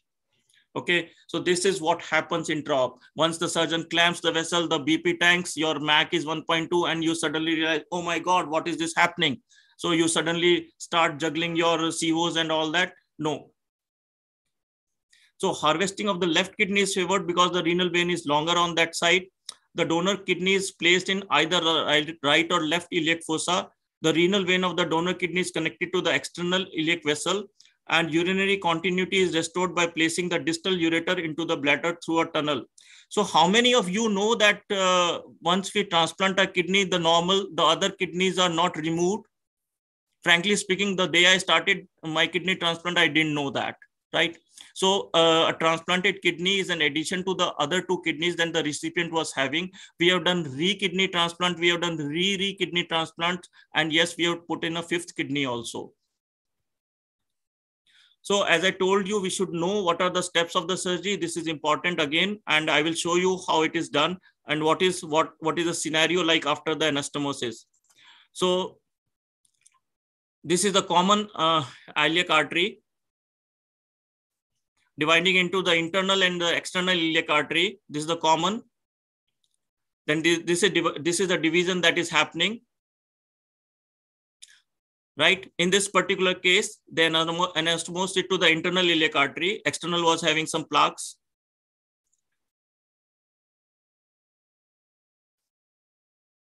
And then this is the vein.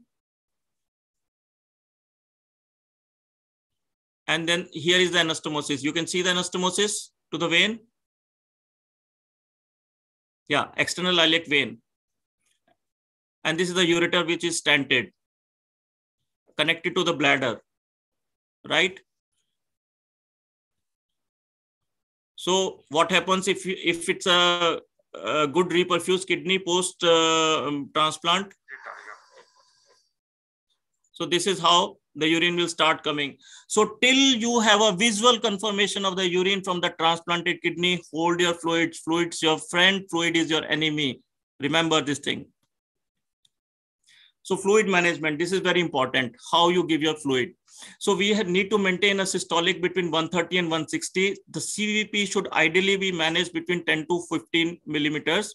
and equal amount of fluid replacing the urine output once the kidney is transplanted and it starts, the urine production starts.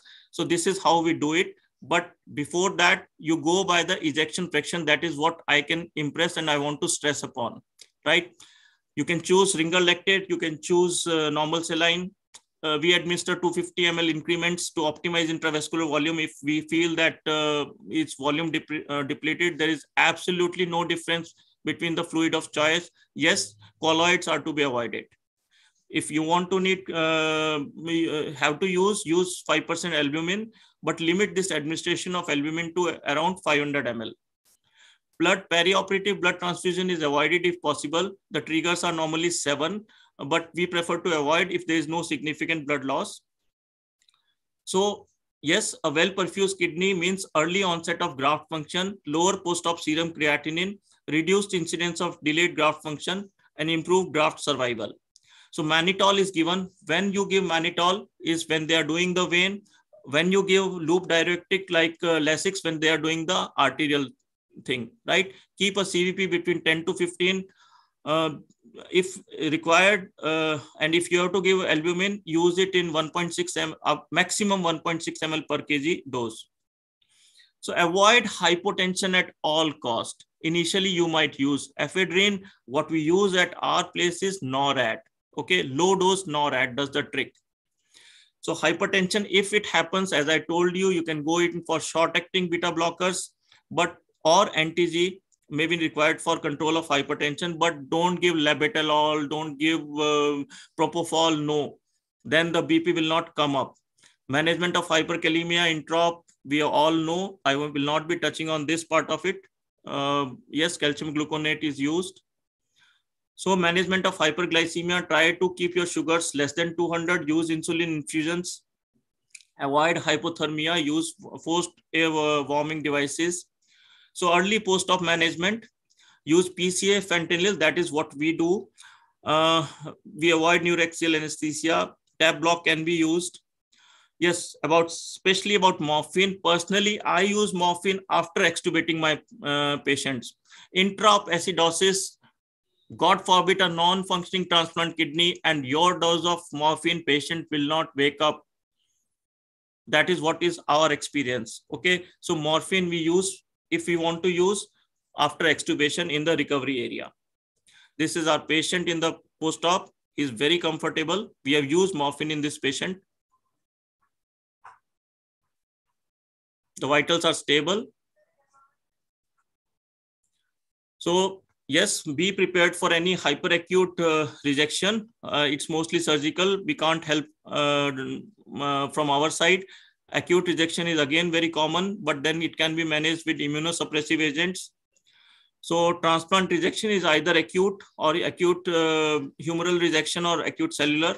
So humoral rejection is more difficult to treat and typically is treated with IV immunoglobulins and plasmapheresis. So we need to confirm it with the biopsy, and this is how hyperacute rejection can look like. So now a very brief mention of ABO incompatible donors. Yes, we are able to do all sorts of ABO blood group types. So what has made this possible is by removing existing ABO antibodies by use of antigen-specific immunoabsorption techniques, use of rituximab, tacrolimus. So this is how antigen-specific immunoabsorption is done. And we need to have a titers of around 1:2 to 1:4 before initiating an ABO incompatible transplant, right? So a lot of planning goes into that, and this is the window. It can happen late night, it can happen early morning. So don't say no to an ABO incompatible recipient who is ready. So 5-year graft survival is equivalent to standard ABO incompatible living donors. So it is as good as compatibility. ABO incompatibility doesn't matter nowadays. Pediatric kidney transplant. This is a very technical, challenging thing. As the kidney is placed intraperitoneally, the blood vessels are directly connected to recipient's aorta and IVC, right? Native nephrectomy may be done or required, and invasive monitoring in these patients is must. So this is somewhere around an 8-year-old. See the size of the kidney. Okay, pediatric transplants are very rare. They are less than 150 to 200 in a year in the whole world. So fluid management is very important. Correct underlying hypovolemia, use ringer lactate or saline. Less than 15 kg, better transfuse blood. So how we do it, how the pediatric transplant is different, bring CVP to 15 to 20 before unclamping, okay? Because be prepared for a large drop in SVR. Replace urine output with crystalloids. Try to maintain a donor map of 80 to 90 in the recipient, pediatric recipient, okay? So pressors may be required. Patients less than 15 kg, please go for post-op ventilation. There is a risk of development of pulmonary edema because of this maintenance of adequate hydration. Okay. So what is the take-home message? See, as an anesthetist, you will be always blamed because that is what we have become as a punching bags. But as far as kidney transplant is concerned, as an anesthetist, you have to ensure 3 things, right? No acidosis. You do an ABG, you tell your surgeon, boss, I am clear. A good mean arterial blood pressure, right? At least 110. I am telling you the lower limit is 90, okay? And a good CVP, okay? So no acidosis, adequate hydration, good mean arterial pressure, normothermia, right? Once this is ensured from your side, you can jolly well look into the eyes of surgeon, and if he is questioning you, you can question him by your eyes only. So once my surgeon looks at me, I say, okay, my side is clear, boss. Look at your side if the urine is not coming. Okay. Another point we need to remember is that donors are not patients. We make them one. Avoid donor mortality at any cost, right?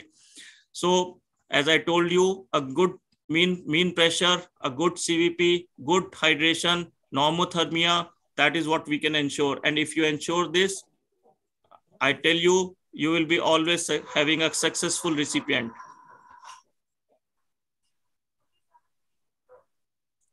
So conclusion, it's a very highly satisfying and challenging experience for any anesthetist in managing a kidney transplant.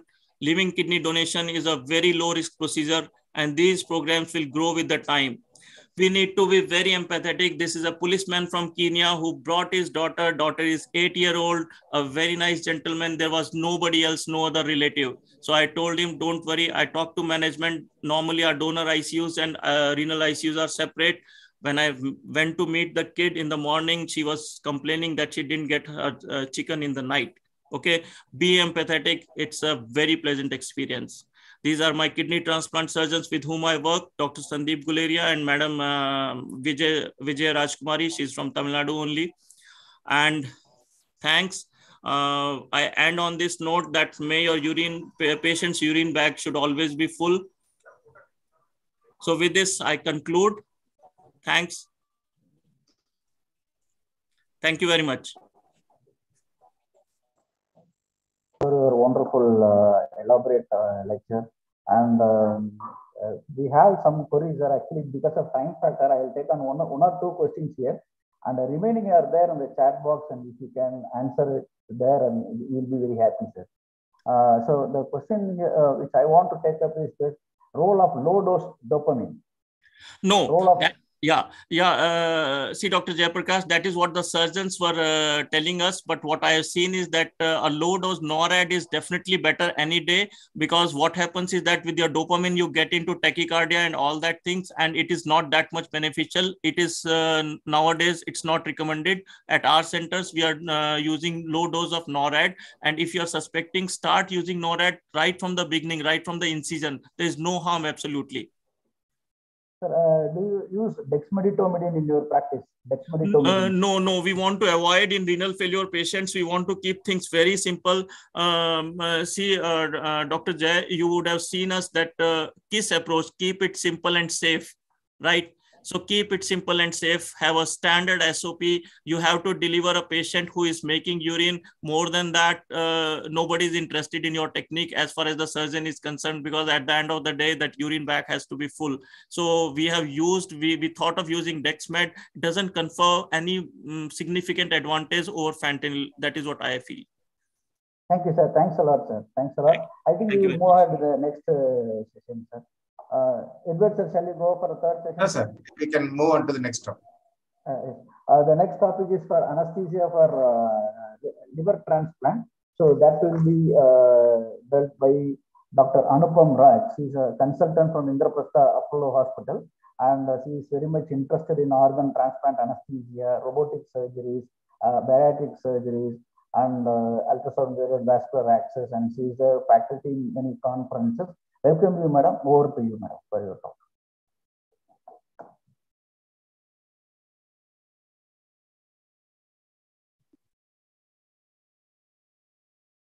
Dr. Anupam.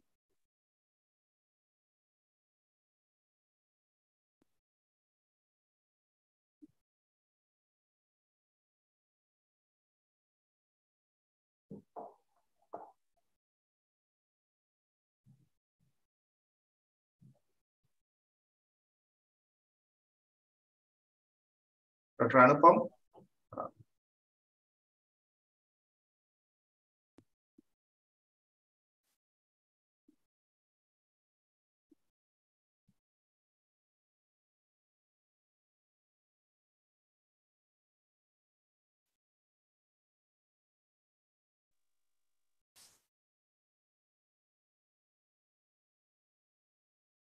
So viewers, we are completing 50th class in the December 25th.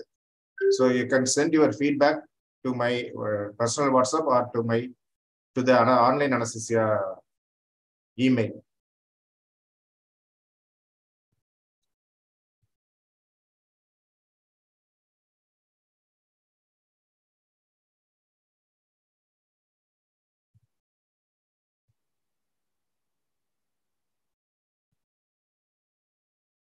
I think some error on her side. She's just connecting. Kindly be online. Okay, okay. Yeah. Then you, Rajesh sir, you can take up the questions. Yeah. If that is. Rajesh sir. Sir, you can take up the questions. Yes, sir, I will take up the questions. Yeah, no problem. Because madam is. I'm not able to connect her, sir. Any problem there? Yeah, some problem in the connection from the Zoom side. Okay, sir. There are some questions related to again pain management, regional anesthesia in for donor nephrectomies. Do you practice the rectus spinal pain blocks or quadratus lumborum blocks? Hello. I think she has come on the line.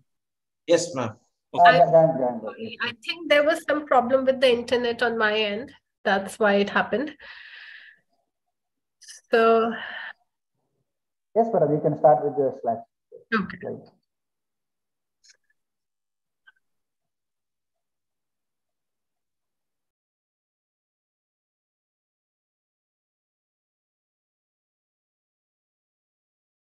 Okay, so good afternoon. I believe it's been a long day for all of you, although all the academic sessions were very good and interesting. But in the last leg, now we're going to discuss the anesthesia for liver transplant.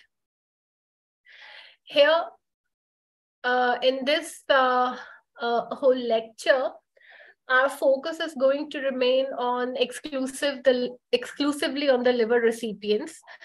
And we will be discussing the whole topic into the following headings, where we will have a little bit of introduction, looking at various indications and contraindications. Then we will go on to the pathophysiology.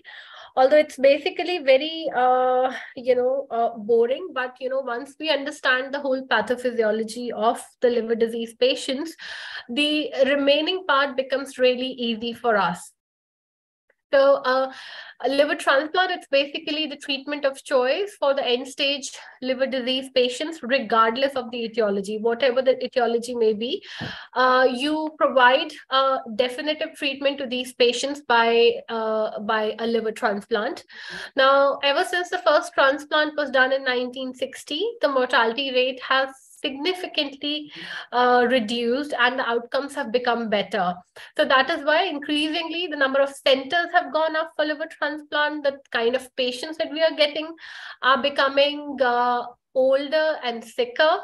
And definitely the major goals for doing a liver transplant is a prolonged survival from a disease which has got 100% mortality. Once you have an end-stage liver disease, the survival is definitely very, very less. And not just that, the patient after the liver transplant, these patients also have a significant improved quality of life. Now, the significant challenge remains for the transplant team as the procedure is performed in the high-risk patients and impaired cardiovascular, pulmonary, and renal coagulation system abnormalities. Now, recent publications have indicated that the transplant candidates are getting older and sicker, and the multiple associated comorbidities and organ dysfunctions are now present in most of our patients. That is why it's adequate perioperative care is essential for these patients to have a prompt graft function, which will improve the organ system recovery and the recipient's quality of life. The indications for liver transplant remains, the acute liver failure of any cause, maybe acute hepatitis A or B or drug related. Cirrhosis from any of the causes, which are usually the common things that we see are hepatitis B infections, the chronic hepatitis C infections, alcoholic liver disease, autoimmune, cryptogenic, and the primary biliary cirrhosis. Apart from that, metabolic disorders can be present, and it's usually seen in the younger age group. Malignancies like a primary hepatic cancer or a hepatocellular carcinoma, cholangiocarcinoma, and metastatic ones like a carcinoid and islet cell tumor. For that also the liver transplant has been recommended, and polycystic liver disease and polycystic liver kidney disease sometimes undergo a combined liver transplants.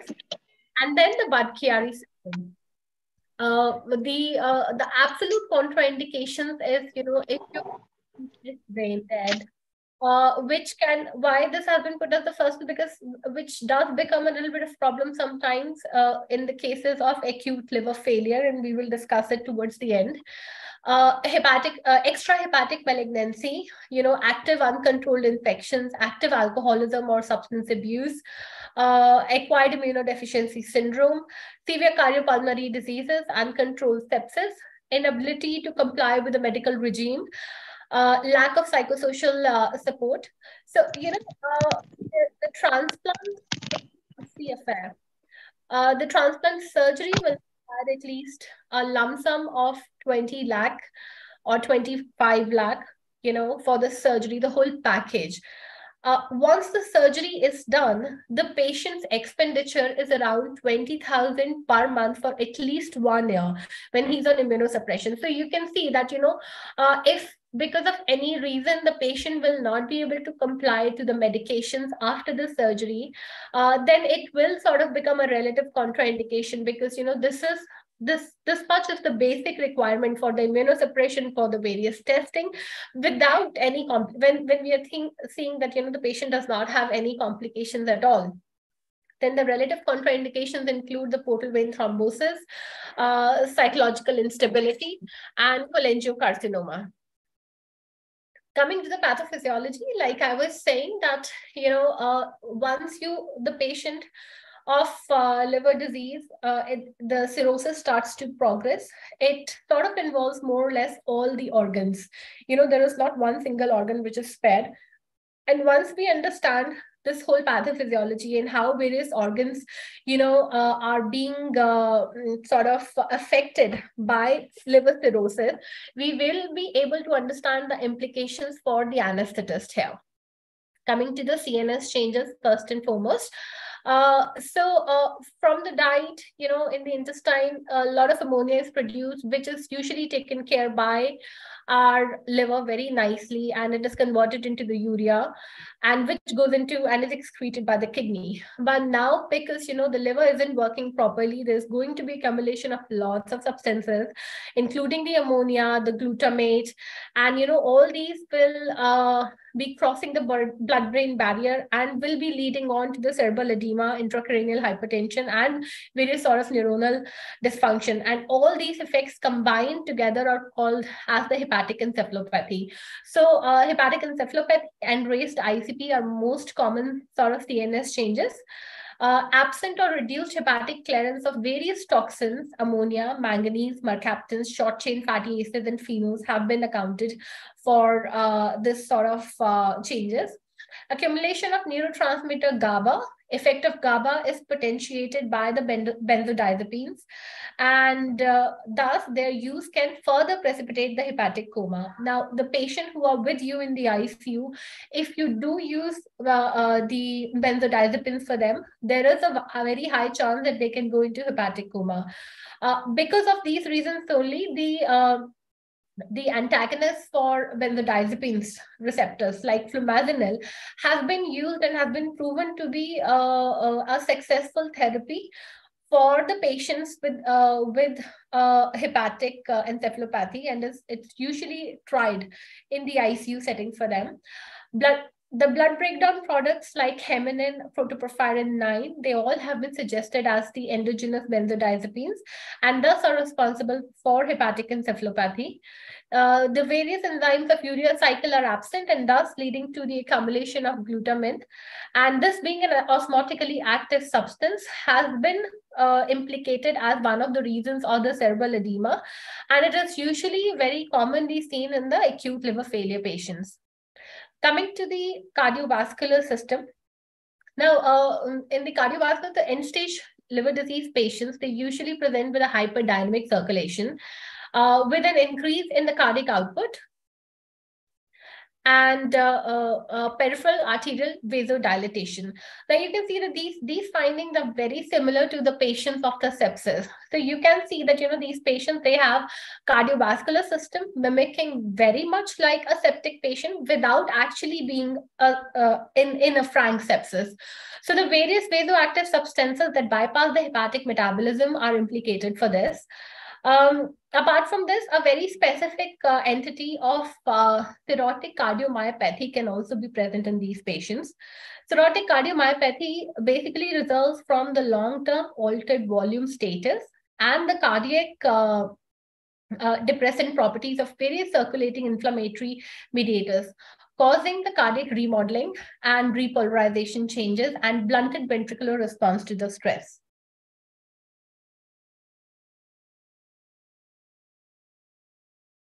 Okay, so here is this diagram which you can see. So this is a normal heart basically. Now what happens in a patient with cirrhosis and portal hypertension is that there is release of various toxins derived from the GI tract, the very similar ones which were responsible for the CNS changes also. Now this leads to a reduced systemic vascular resistance and an adrenergic activation. Now, over a long period of time, handling all these changes, the heart tends to tries to compensate, and it compensates by an elevated cardiac output, by an LV hypertrophy, and there is potassium channel dysfunction and beta adrenergic receptor desensitization.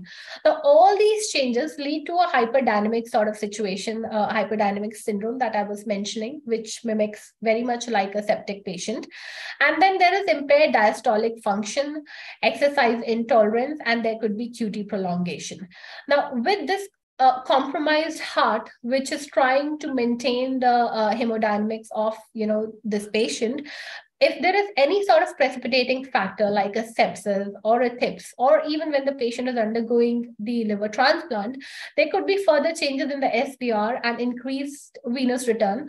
All of this will basically lead to an elevated LV filling and filling pressures and inability to maintain the cardiac output at this present. So this is the time that, because of these precipitating factors, the patient can land up of heart failure, pulmonary edema, hypertension, shock, or cardiorenal syndrome and arrhythmias.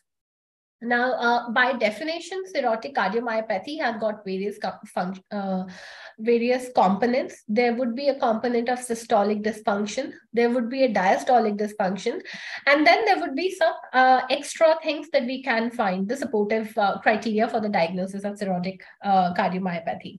In the systolic dysfunction, there is basically blunted increase in the cardiac output on exercise, volume change, or pharmacological stimuli, or resting ejection fraction of less than 55%. Amongst the diastolic dysfunction, what we usually see is that the ratio of early and late phase of the ventricular filling, EA ratio becomes less than 1, and prolonged deceleration time and prolonged isovolumetric relaxation time can be seen. Among the supportive criteria, there would be electrophysiological abnormalities, abnormal chronotropic response. There could be electromechanical uncoupling and dyssynchrony. There could be prolonged QTC interval, enlarged LA, and there would be increased myocardial mass. These patients will have increased BNP and pro-BNP. And as many as 50% of these patients undergoing the LT develop some signs of cardiac dysfunction before the transplant. The patients with CTP class B and C presented at least with one feature of cardiomyopathy, cirrhotic cardiomyopathy, or either the QTC prolongation or the diastolic dysfunction.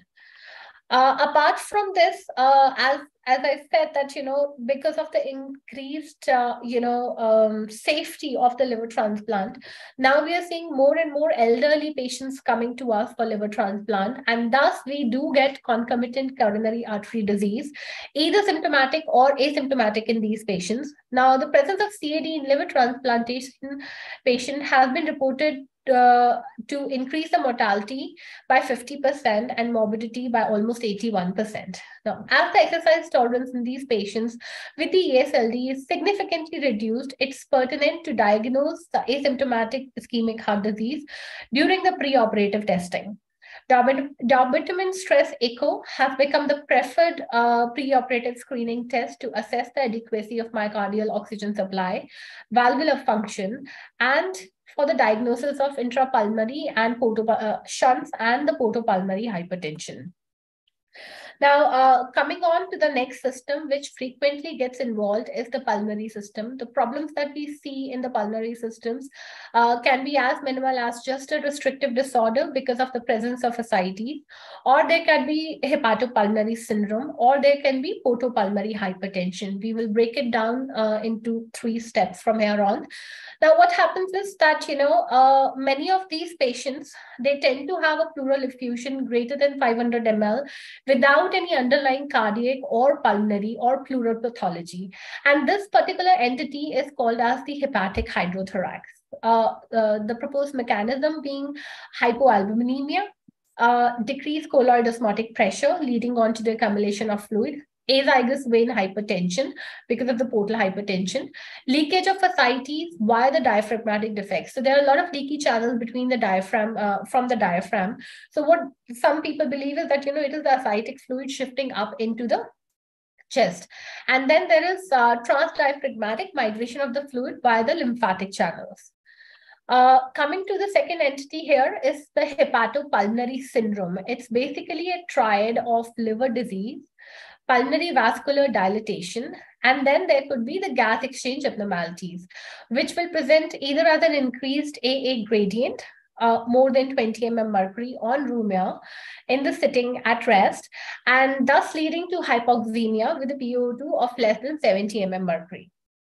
So various toxins which are coming, they basically lead to the vasodilatation and angiogenesis in the pulmonary system, and which causes the significant mismatch in the ventilation and the perfusion. You can see the normal vessels here, where the capillaries are small, there is no vasodilatation, and there is good gas exchange going on.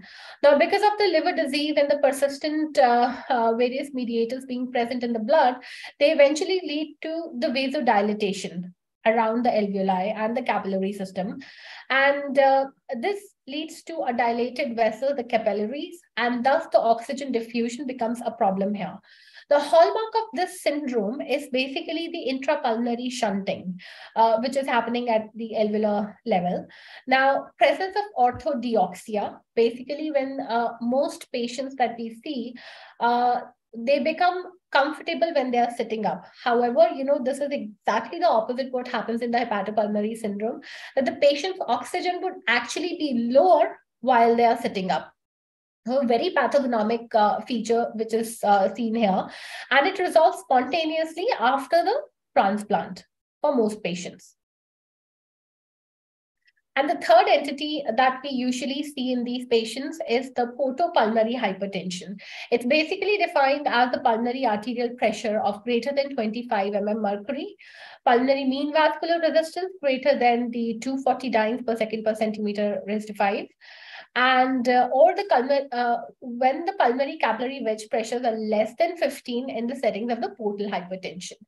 Now, because the patients may present with the fluid overload and the portopulmonary hypertension, the addition of transpulmonary gradient has also been suggested. Now, it's basically a very serious complication of the cirrhosis and is usually associated with the higher mortality beyond what is predicted by the MELD.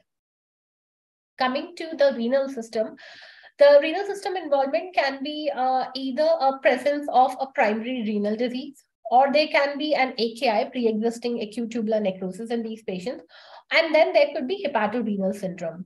So specifically, I'll be mentioning the hepatorenal syndrome because, the remaining things are, common to any other, scenario of a primary liver disease, primary kidney disease, or the AKI. Now, what happens in HRS is basically, because of the presence of the portal hypertension, there is planktonic systemic vasodilatation that has been the cause of problem at most other places in the other organ systems also. And this basically leads to reduced effective blood volume, and there is increased arterial underfilling. So all these leads to the renal vasoconstriction, which will further reduce the GFR. Now, when this is present for a long period of time and with the worsening of the liver function, there is progressive hypoperfusion that starts to happen, which leads to the hepatorenal syndrome. Now, this is also important because AKI and HRS will have a lot of overlapping features. We really need to rule out all the other causes before we diagnose the patient as an HRS. The typical things that we find here is a urinary sodium level of less than 10 milliclin per liter, fractional excretion of the sodium of less than 1%, and creatinine level of more than 1.5 milligram per deciliter. Urine volume less than 500 ml in 24 hours. Now, spontaneous bacterial peritonitis is considered the most frequent cause of the renal failure in these patients with cirrhosis. Mechanism of HRS is thought to be the combination of reversible renal vasoconstriction in the structurally normal kidneys and the changes in the vasoconstrictor and the vasodilator factors. Now, between the two types of there have been defined the two types of HRS. Now, HRS1 is basically a rapid onset over the weeks and it progresses really fast and have got a high mortality. The renal function may reverse spontaneously when the liver function improves. And it's most common in the patients with acute liver failure, alcoholic hepatitis, and acute decompensated CLD. HRS is basically, it's less acute and most commonly seen in the patients who become resistant to the diuretic therapy. Now, the treatment of the HRS basically, there are two reasons why you need to, absolutely take care of the renal problems before you take the patient. One, HRS can be present because of the presence of infection. So, a worsening infection along with the liver cirrhosis would sort of, become a sort of, relative contraindication because that, this patient, the kidney function deterioration here may be because of the infection. So general treatment strategy is basically prevent and treat any infection that you might be suspecting. Maintain the adequate intravascular volume. Most of these patients for the ascites are on diuretic therapy. So you need to stop your diuretics. You need to give a bit of fluid to these patients and, make sure that no nephrotoxic agents are going. Check your drug charts once again that, no medicine that can probably be causing a decrease in intravascular volume is there. Then the volume losses, if the patient is undergoing a large volume parasynthesis, they all need to be replaced either by the albumin or the FFP, whatever you pick. Then along with the albumin, many medicines have been recommended for the use like, vasopressin analog, like either the vasopressin or terlipressin, or alpha adrenergic agonists like adrenaline or midodrine, which comes as a tablet, or the octreotide. Now, use of TIPS have also been suggested as an alternative therapy if the vasoconstrictor drugs, which I have mentioned earlier, they fail. And ultimately, the renal replacement therapy can be offered to these patients as a bridge to the liver transplant.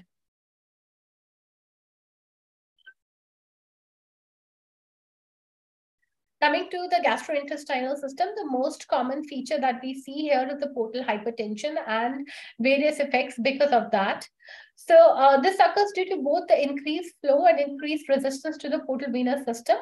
Now, once the critical level of portal hypertension is reached, the portosystemic channels will open up and they will try to decompress the portal system.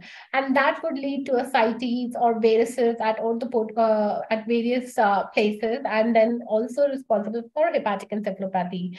Hypersplenism and spontaneous bacterial peritonitis, they all happen in the patient with the portal hypertension. Now, coagulation system, again, is very closely affected by the liver disease, and there are various components in this. So there is one, hypocoagulability and impaired synthesis of the coagulation factors. Except the factor 8 and von Willebrand factor. Then there could be hypofibrinogenemia. There could be impaired synthesis of coagulation inhibitors also. And then synthesis of abnormal clotting proteins, insufficient clearance of activated and degraded clotting products. And then there can also be vitamin K deficiency. Apart from this, there is enhanced fibrinolytic activity. And there is also the quantitative and qualitative defects in the platelet. So the thing which is most important to understand here is that, there are so many factors involved in the coagulation system here, that at one place there are factors, which is worsening the coagulation, and then there are factors which are improving the coagulation. So there is no one test that can tell us that, where are we on the spectrum of the coagulation. So there would be, there's low platelet, there is impaired platelet function, there is decreased levels of procoagulants, quantitative and qualitative abnormalities of the fibrinogen, decreased levels of TAFI, and increased levels of TPA. Now, all these factors are basically worsening coagulation, and our standard coagulation test will only comment upon these things. However, at the other side, there is also the factors which are improving the coagulation. Like, there is decreased levels of protein C, protein SD, and there is increased levels of factor 8 and von Willebrand factors. So this is where, and this is exactly the reason why, despite a very increased INRs or reduced platelet, sometimes the patients do not bleed as much as we expect them to bleed. And this is why the role of the viscoelastic test started to come up in the liver transplant scenarios.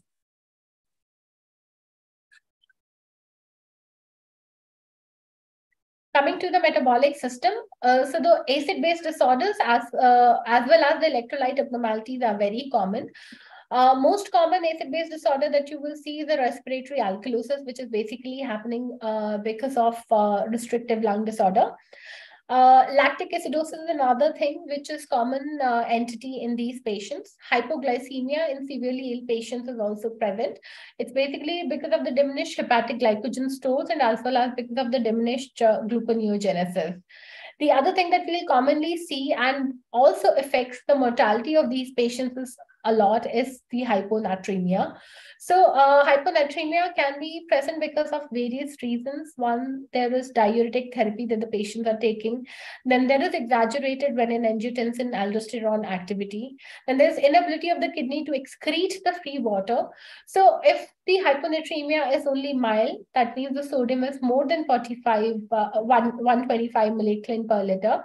It's usually well tolerated. However, the lower levels of serum sodium may be associated with the cerebral edema, cerebral pontine myelinosis, and especially if the rapid changes in sodium level happen during intraoperative or post-operative period.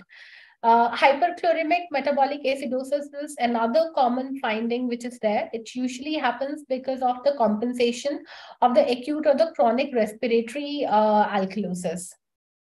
Now, here are the various implications, all of them put down in one chart for us to understand. So basically, there is absent or reduced hepatic clearance.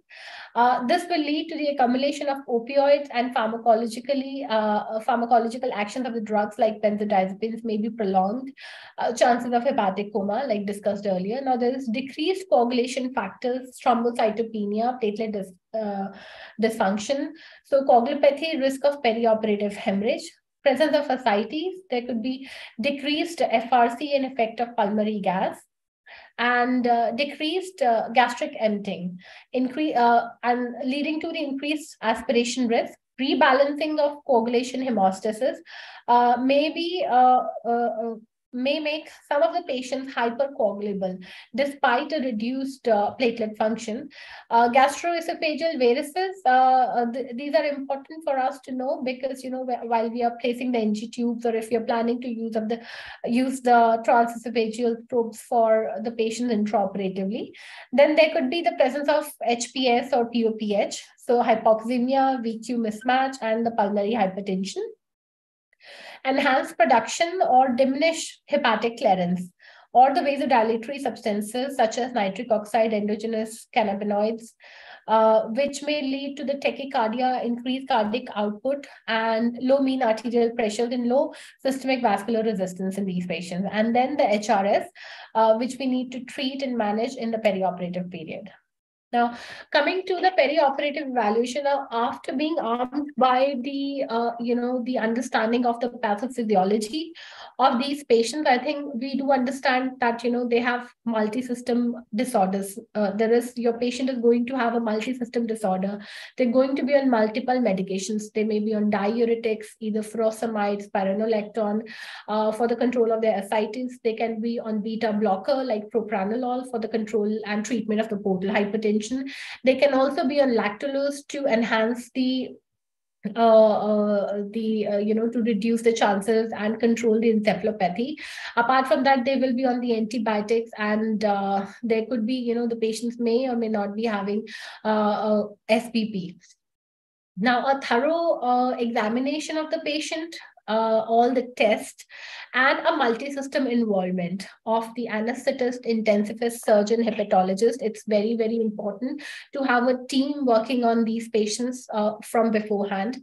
The other thing which is also important is that, having an infectious disease specialist screen the patient for any possible infections. Routine testing by the ENT, eye, urogenital, and dental screening is done to rule out not just the any form of infections, but also any form of malignancies or possible causes of impending infections in the post-operative period, which may become difficult to handle later on. A psychological assessment of the recipient is also important, as well as the donor in the living transplant related surgeries.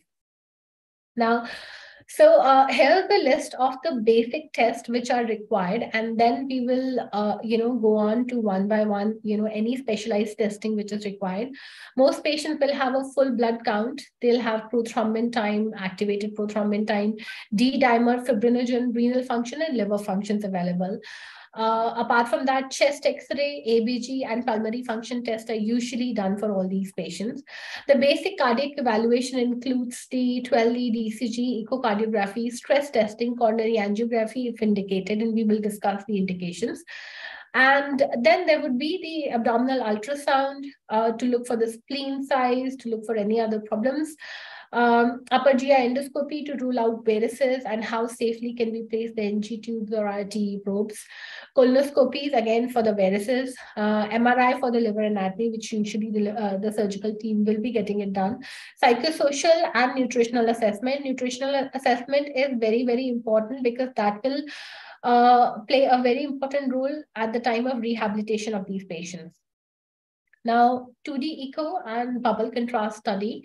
Now, echography is basically helpful in detecting the functional and structural abnormality of these patients. So there can be ventricular function, the problems of ventricular function, the left ventricular outflow tract obstruction, like we discussed in the pathophysiology that many of these patients will be having an LV hypertrophy. LV hypertrophy can lead to an LVOT obstruction. And pulmonary artery pressures, again, for the patients who have hepatopulmonary and portopulmonary hypertension, and diastolic dysfunction, which is again a part of the cirrhotic cardiomyopathy. So all these things, we will be carefully ruling out all these problems of the patients. Bubble contrast studies are done basically while performing the echo to rule out the hepatopulmonary syndrome. Now, during a bubble contrast, the presence of the cardiac shunts is demonstrated by immediate presence of microbubbles in the left atrium after the venous injections of the contrast. And in case of intrapulmonary shunts, the microbubbles will appear, are seen after 3 or more beats after the injection. Now, apart from the echo, this echo also helps identify the pulmonary artery pressure. Now, mild to moderate POPH is usually not a contraindication for liver transplant. But if the pulmonary artery pressures are more than 50 and there is evidence of right heart failure, these patients are not a very good candidate for the LT. Cardiac stress imaging is performed before the transplant to detect any asymptomatic coronary artery disease. And the traditional risk factors remain the same in these patients. So male 45, female 55 years old, diabetes, smoker, hypercholesterolemia, hypertension, family history of coronary artery disease. So these are all the patients that will require the further specialized testing. So here's a flow chart of how to go about the cardiac evaluation of these patients. So these basic tests of ECG and 2D echo will be done in all the patients. And if we find arrhythmia, a prolonged QTC, bundle branch block, STT changes, or if there is on 2D echo, we find a systolic dysfunction or diastolic dysfunction or LVOT gradient, valvular dysfunction, or a PASP more than 40 mm, that's when this patient is a candidate for a specialized testing, which will include either the stress testing, and any patient who's above 40 years or more and have got more than 2 cardiac risk factors that we discussed earlier, they all need to undergo the stress testing in the form of DAC. And for the patient where it is negative, you can proceed with the liver transplant. If the DAC is positive, then the further evaluation by the cardiologist will be mandatory. Requirement of coronary angiography, whether the CAD is present or not, and the treatment will be based on that. A word about various scoring systems that we have available. They are basically required for the prioritization to ensure an equitable access to the limited supply of organs. Prognostic indices to predict the 1-year survival without the transplantation. To determine the urgency of the liver transplant, the most commonly used factors are the Child-Tuckett-Pugh and the MELD scoring system. MELD is more objective because it gives you a number based on which the mortality is basically diagnosed, and it is there are MELD exception points given to the patients who have got HCC, hepatocellular carcinoma, along with the an increased MELD, because these patients once the tumor starts to spread will not have any chance of even getting a liver transplant. So coming to the intraoperative management of these patients now. So for the surgery, as a general rule, we reserve at least 10 units of packed cells for these patients, 2 full plasmas, 10 FFPs, 10 cryos, and platelet are reserved. And the blood bank is usually, we are in a continuous liaison with the blood bank that, in case of any emergency, they will keep and arrange more cross-match blood for these patients. Monitoring, the general monitoring is basically a 5-lead ECG. There would be a pulse oximeter and tidal carbon dioxide monitor, gas monitors, and BIS monitor, temperature monitoring. Most patients are basically having, we use two arterial lines. One is for the continuous ABP monitoring and other is for the sampling. Because the sampling in these patients is done pretty frequently, you will be doing an ABG almost in every hour, especially in the anhepatic phase. And then there would be other lab testing, which will be happening frequently for these patients. So it is definitely recommended to have one separate sampling line, central venous access, at least a 3-lumen catheter. Apart from this, hemodynamic monitoring, most patients will also have a cardiac output monitor of one or the other form. PA catheters are basically considered the gold standard for the cardiac output monitor. However, and they also measure the CVP and the pulmonary artery occlusion pressures. The problems with the PA catheter is, one, the static preload measurements can be a poor indicator of end diastolic volume and fluid responsiveness. And then apart from this, the cardiac output measurements using thermodilution technique can be inaccurate during the time of liver transplantation, during the rapid return of the cooled blood, which is going to be, especially at the time of reperfusion. And then again, many times these patients will require large volume resuscitation by the intravenous fluid. So again, this can be a problem with the thermodilution methods that most PA catheters employ. One of the most common cardiac output monitor that would be used is a pulse contour analysis in the form of FlowTrack, LITCO, or PICO. They are comparable to the pulmonary artery catheter for the cardiac output monitoring. The pulse wave analysis also allows the measurement of stroke volume variation and pulse pressure variance. The stroke volume variance has been shown to predict the fluid responsiveness during general anesthesia, and use of vasoconstrictor does not change this variation. So the basic limitation is that it is not useful in a high cardiac output state when there is very high dose of vasopressor and during the major hemodynamic shifts. Transesophageal echography is basically one of the best monitoring device that you can have. The myocardial function for the diagnosis of myocardial function for intracardiac air embolism or thrombosis, and for the fluid status of the patient. It facilitates the rapid diagnosis of life-threatening conditions and helps in ruling out a lot of problems that we can face during the time, during the surgery. So like an LVOT obstruction, which might be happening, various others. So for basically, to differentiate, to come to a conclusion that, what exactly is going wrong, especially if, you have a major problem during your transplant surgery, TE comes really handy. Now, coming to the coagulation monitor, most centers will have a standby lab just near the OT, along with the TEG monitor or a rotor monitor. So the conventional tests, which are usually done every second hourly, is a hemoglobin, platelet count, PT, APTT. And this is usually done in the lab, which is, set near the operation theater only, basically to reduce the reporting times. PT-INR and APTT measures exclusively the activity of procoagulants and do not include any anticoagulant factors, just like we discussed in the pathophysiology, that, the conventional test will not give you a true picture of what is happening in the patient.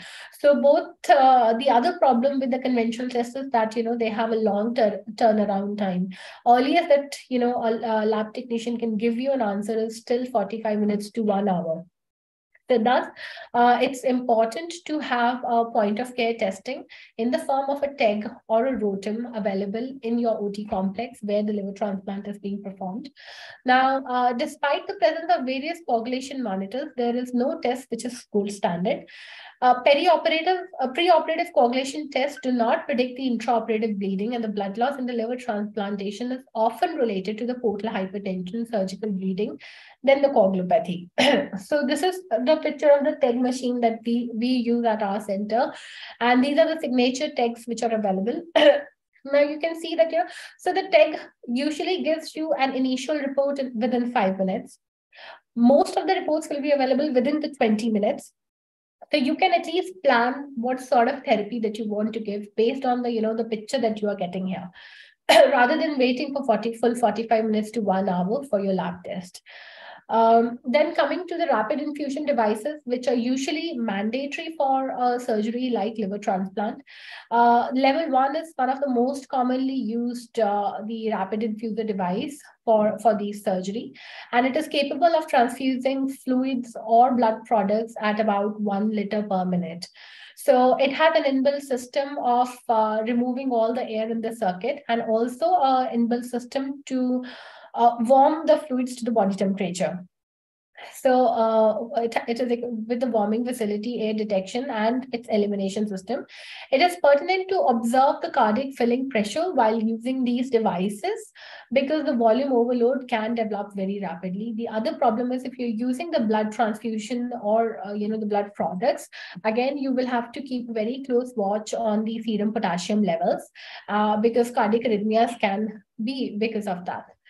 The temperature monitoring is very, very essential in the transplant surgery. One, because it's a very long surgery, will be going on for almost 18 hours.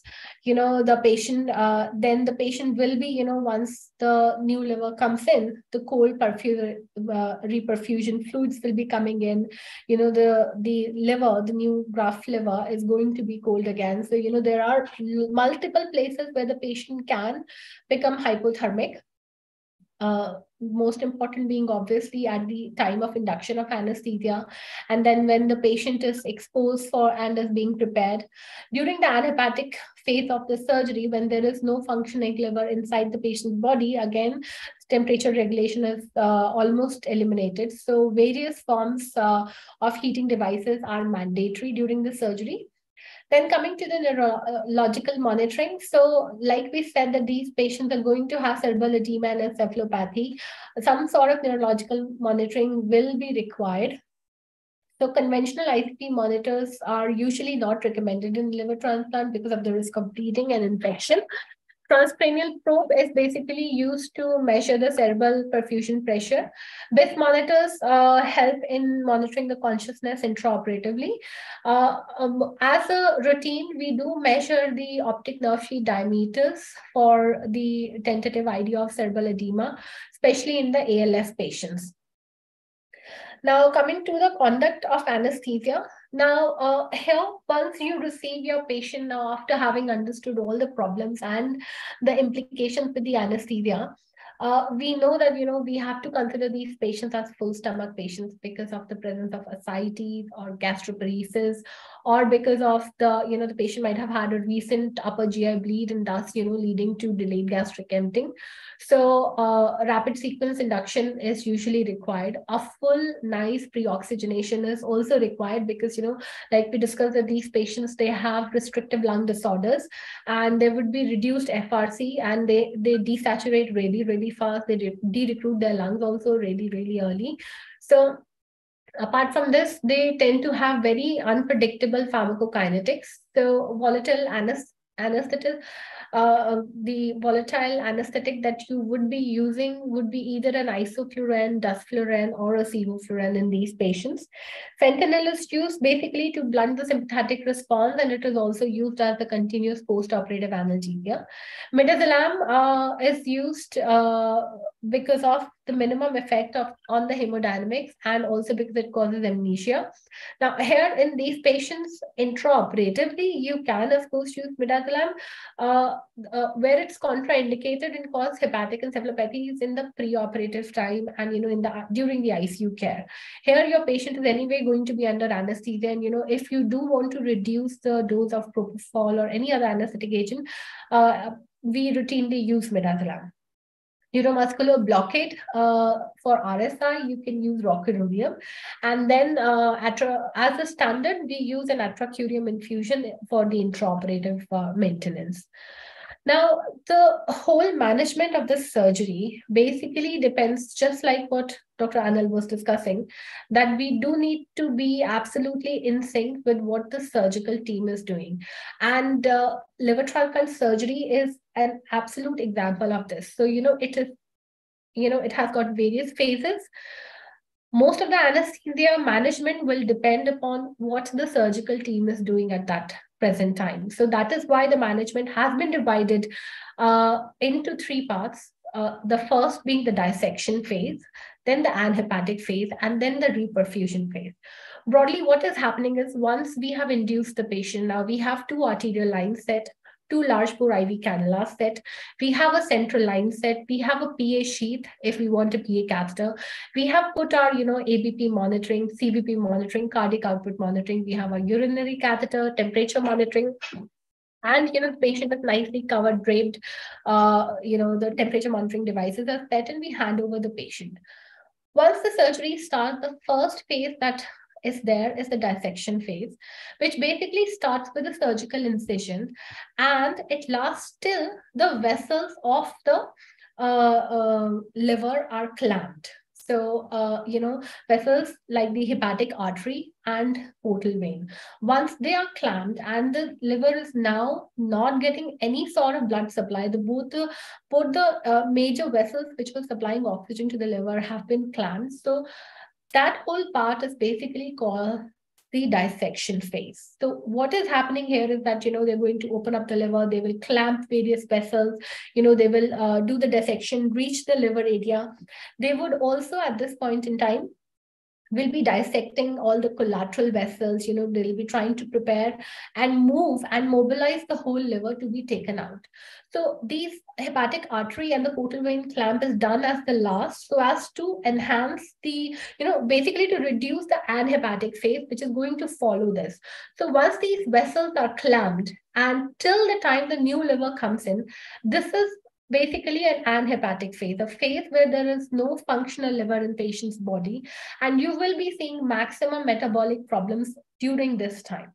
Now, once the new liver has been implanted, the vascular anastomosis of the veins, the portal vein and the hepatic vein is done. Usually, this is the point where the liver graft is reperfused. Again, the artery and the biliary anastomosis are done after the reperfusion. So that is all part of the reperfusion phase.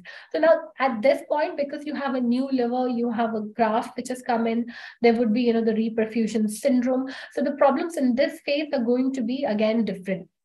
And now we will be, discussing all the problems that happen during these phases. So like I said, the dissection phase, it's basically, which starts with an inverted T or an extended or bilateral subcostal incision. And the structures around the liver, infrahepatic, suprahepatic vena, porta, hepatis are mobilized, and hepatic artery and bile duct are divided during this time. A table-mounted Thomson and Omni is most commonly used to facilitate the intra-abdominal exposure. When they are applying the retractor, there will be a transient decrease in the venous return to the heart, and there will be a reduced cardiac output. So retractor application can also result in transient arrhythmias in some of the patients. So this is very important. This happens before once the incision is done, the next thing that they do is they put a retractor there. So, you have to be watching for the blood pressure and the changes during this time. And if the blood pressure is not coming up, you need to alert your surgeon, either the relief of retractor or, they need to put it back again. So this is a very important step. And then because a lot of mobilization of the vessels and suprahepatic vena cava is happening at this point in time, this is also one of the problems that massive bleeding and major fluid shifts can happen. Now you see, because here the bleeding is mainly happening is the surgical bleed. So, you need to, rather than using, you will be losing a lot of blood, and you need to be alert that, what exactly is happening. So, if you're losing blood and blood products, you may have to use more fluids and blood products in this time, rather than using the vasopressors. Then drainage of the large volume ascites, and excessive bleeding in these patients because of the portal hypertension and many collaterals. And if the patient has had any sort of previous abdominal surgeries, or if it's patient who has been treated for spontaneous bacterial peritonitis repeated times earlier, they all have a higher chances of bleeding in this phase. So fluid resuscitation is usually needed with the balanced salt solutions. Albumin replacement and the blood products are the mainstay of maintaining the hemodynamics at this point in time. Large volume ascites drainage paracentesis, when it's happening, you may also need to replace albumin at that time. So the excessive use of crystalloid can cause the coagulopathy and hypocalcemia, hypothermia, acidosis. So you need to keep a close watch. As a routine, we do the ABGs, serial ABGs every second hourly of these patients. Our ABG machine will also tell us the idea of the various electrolytes which are there, and we keep on correcting them simultaneously.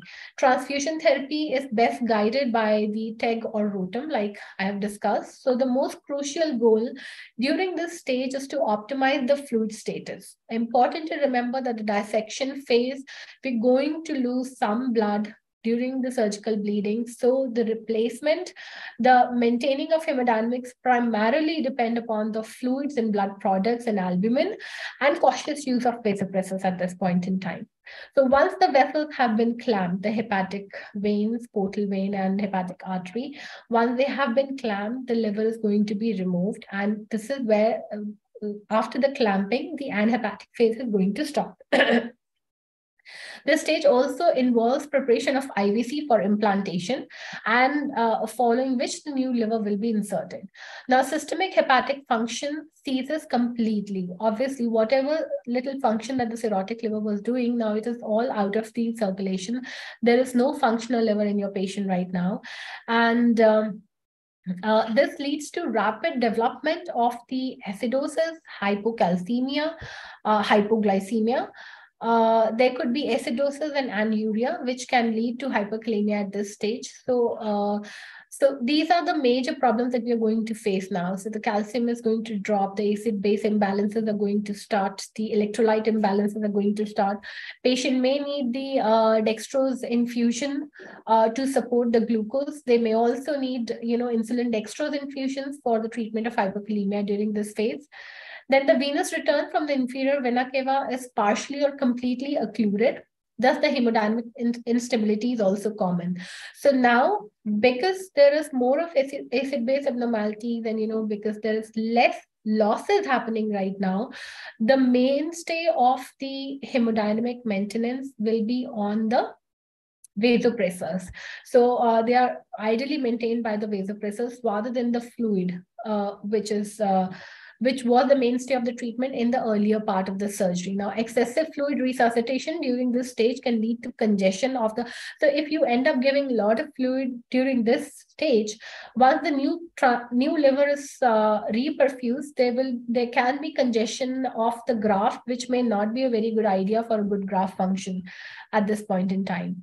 Again, the coagulation factor synthesis does not exist in this phase. So blood component therapy guided by the viscoelastic test will be continued during this. Severe coagulopathy is directly proportional to the length of anhepatic time. So the longer the anhepatic time in your patient, the more coagulopathy you're going to have.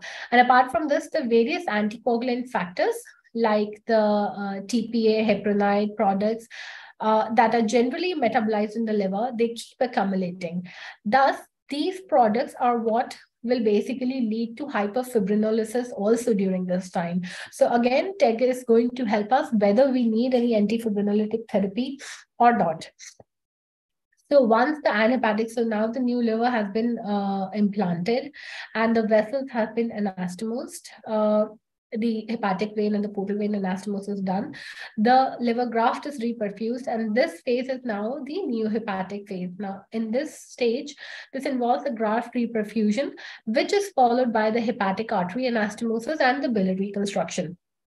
Now, immediately after the reperfusion, the newly implanted graft, the significant hemodynamic changes occur within the next 5 to 10 minutes. There is a lot of venous return because, the IVCs were clamped earlier. Now that unclamping will happen, and a lot of the venous return is going to increase suddenly, which will lead to an increased cardiac output and increased blood pressure. However, immediately after this increase in the blood pressure, it may be followed by a downslope because of the accumulated ischemic substances, because of the high potassium in the perfusion solution, and because of there is a depressed cardiac activity, or there is defective heart or cirrhotic cardiomyopathy heart, which have problem in handling so much of fluid at this point in time, all the venous return. Now, this leads to a decreased cardiac output and decreased blood pressure. These can worsen the pre-existing pulmonary hypertension and right heart failure. There is a specific entity of post-reperfusion syndrome that is basically defined as 30% reduction in the mean arterial pressure for at least 1 minute and occurring within the 5 minutes of graft reperfusion. PRS is also associated with the increased graft dysfunction and mortality. A word about, so, now this is what are the phases of this transplant. A little word about what are the problems that you can face during the intraoperative period and how are we going to manage it. First and foremost is the massive bleeding. So now, for most, we said that, we are going to be checking for the conventional tests like the PT, APTT, INRs every second hourly. So along with the TEG or the rotor monitoring, which is specific for the, to see the function that how the blood clotting is happening. However, in a patient which is having a very rapid uncontrolled bleeding, it's important to understand that the treatment is going to be fluids and the rapid replacement of the blood products. At this time, you may not be able to rely on any of your tests. So you will have to go back to the standard fixed ratio transfusion if the bleeding is very rapid and very heavy, and you will have to give 1:1:1 PRC FFP cryo to this patient. No confusions there. Once the bleeding slows down, we can convert it to, we can check for the viscoelastic test and guide a management based on that. However, if your patient is having only a slow protracted bleeding, then you can treat it with the fluids or early use of vasopressors and point of care testing.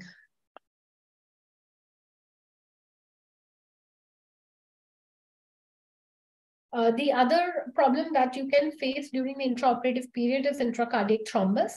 ICT presents intraoperatively as the right ventricular failure. So there could be hypoxia, hypotension, bradycardia, sudden increase or decrease of the pulmonary arterial pressures are basically hallmark of the right ventricular failure. Visualization of thrombus by using the intraoperative TE remains the gold standard. Initial management consists of inotropes, fluid, chest and aortic compressions if required.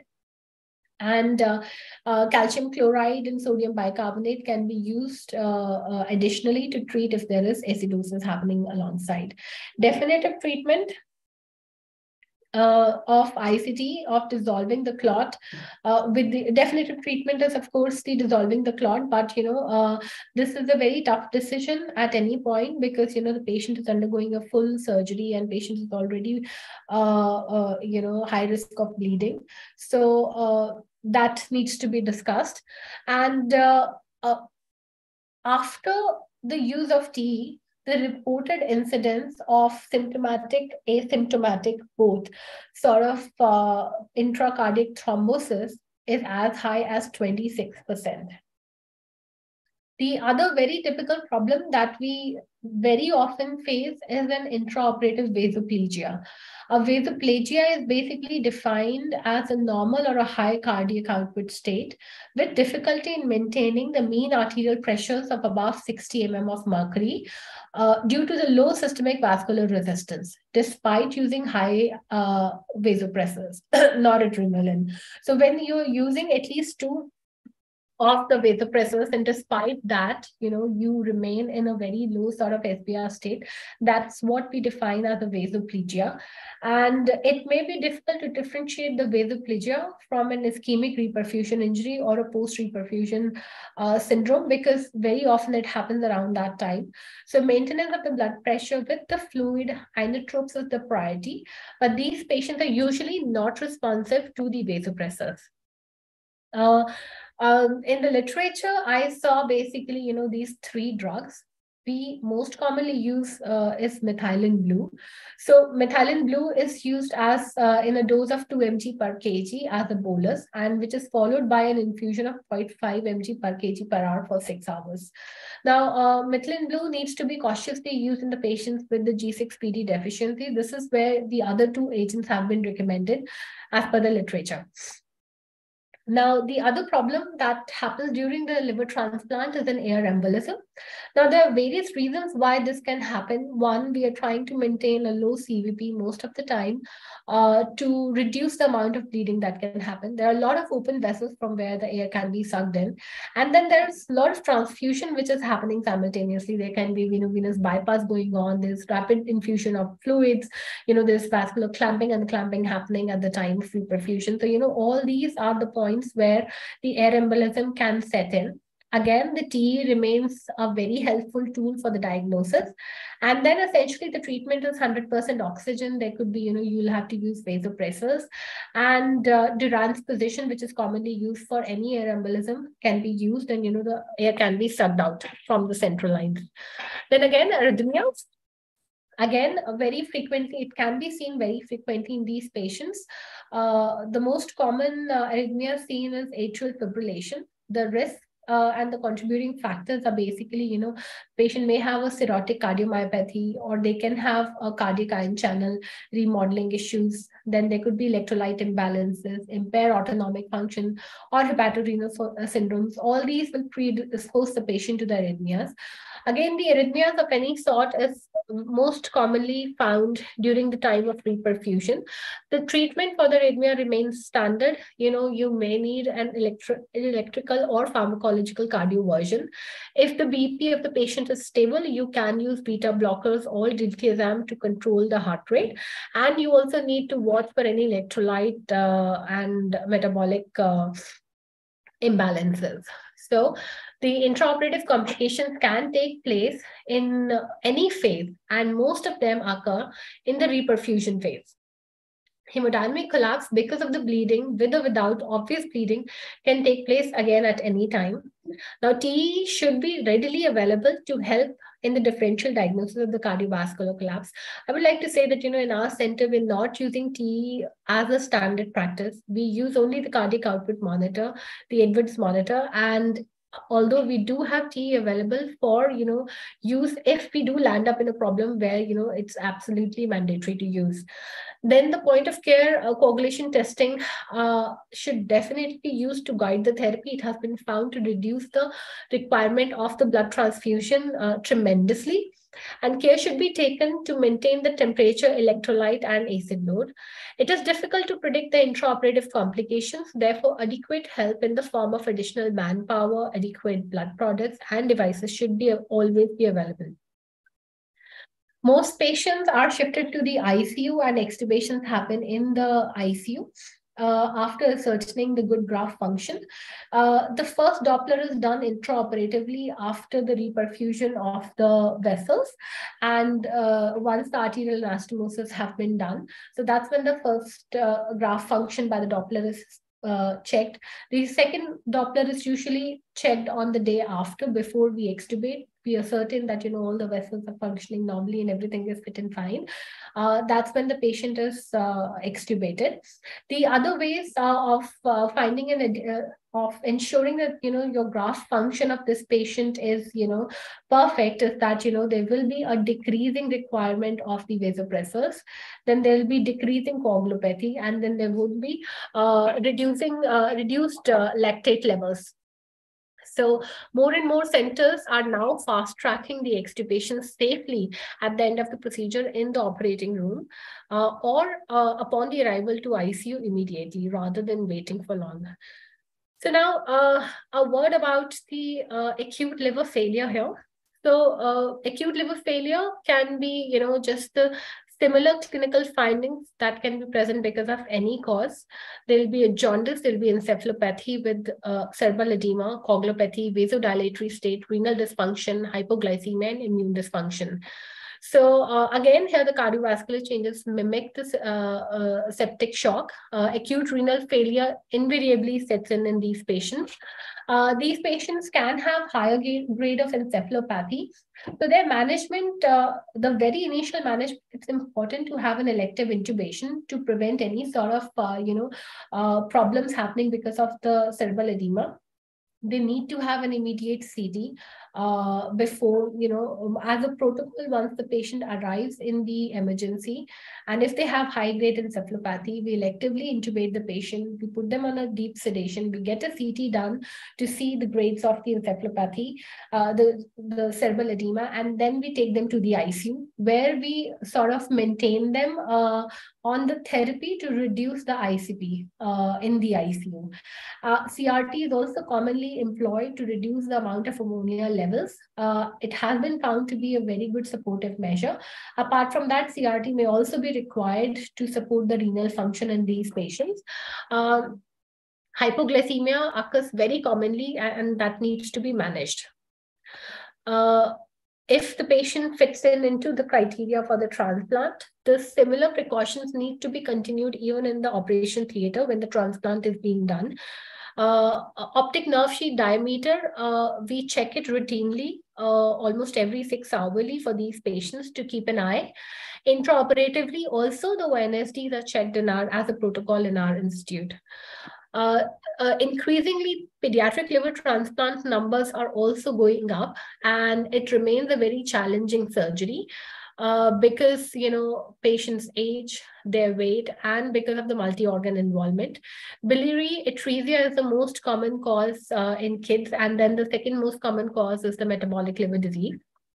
Now, these patients usually have accompanying congenital malformations like the splenic malformations or situs inversus, or sometimes absent IVC.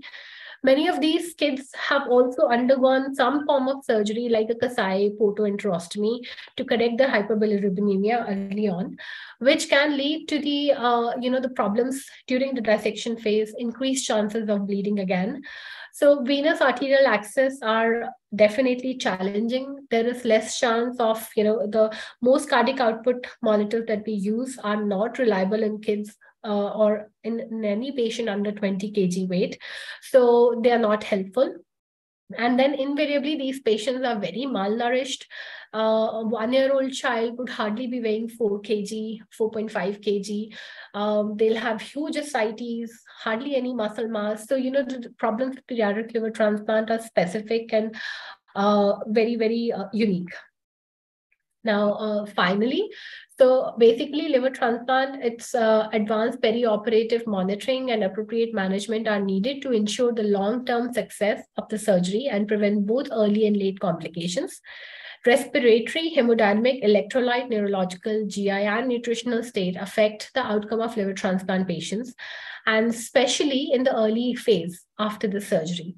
Hemodynamic stability is crucial in the post-liver transplant management. The goal is to retain the graft acceptance as long as possible and reduction of morbidity and mortality in the post-transplant patients.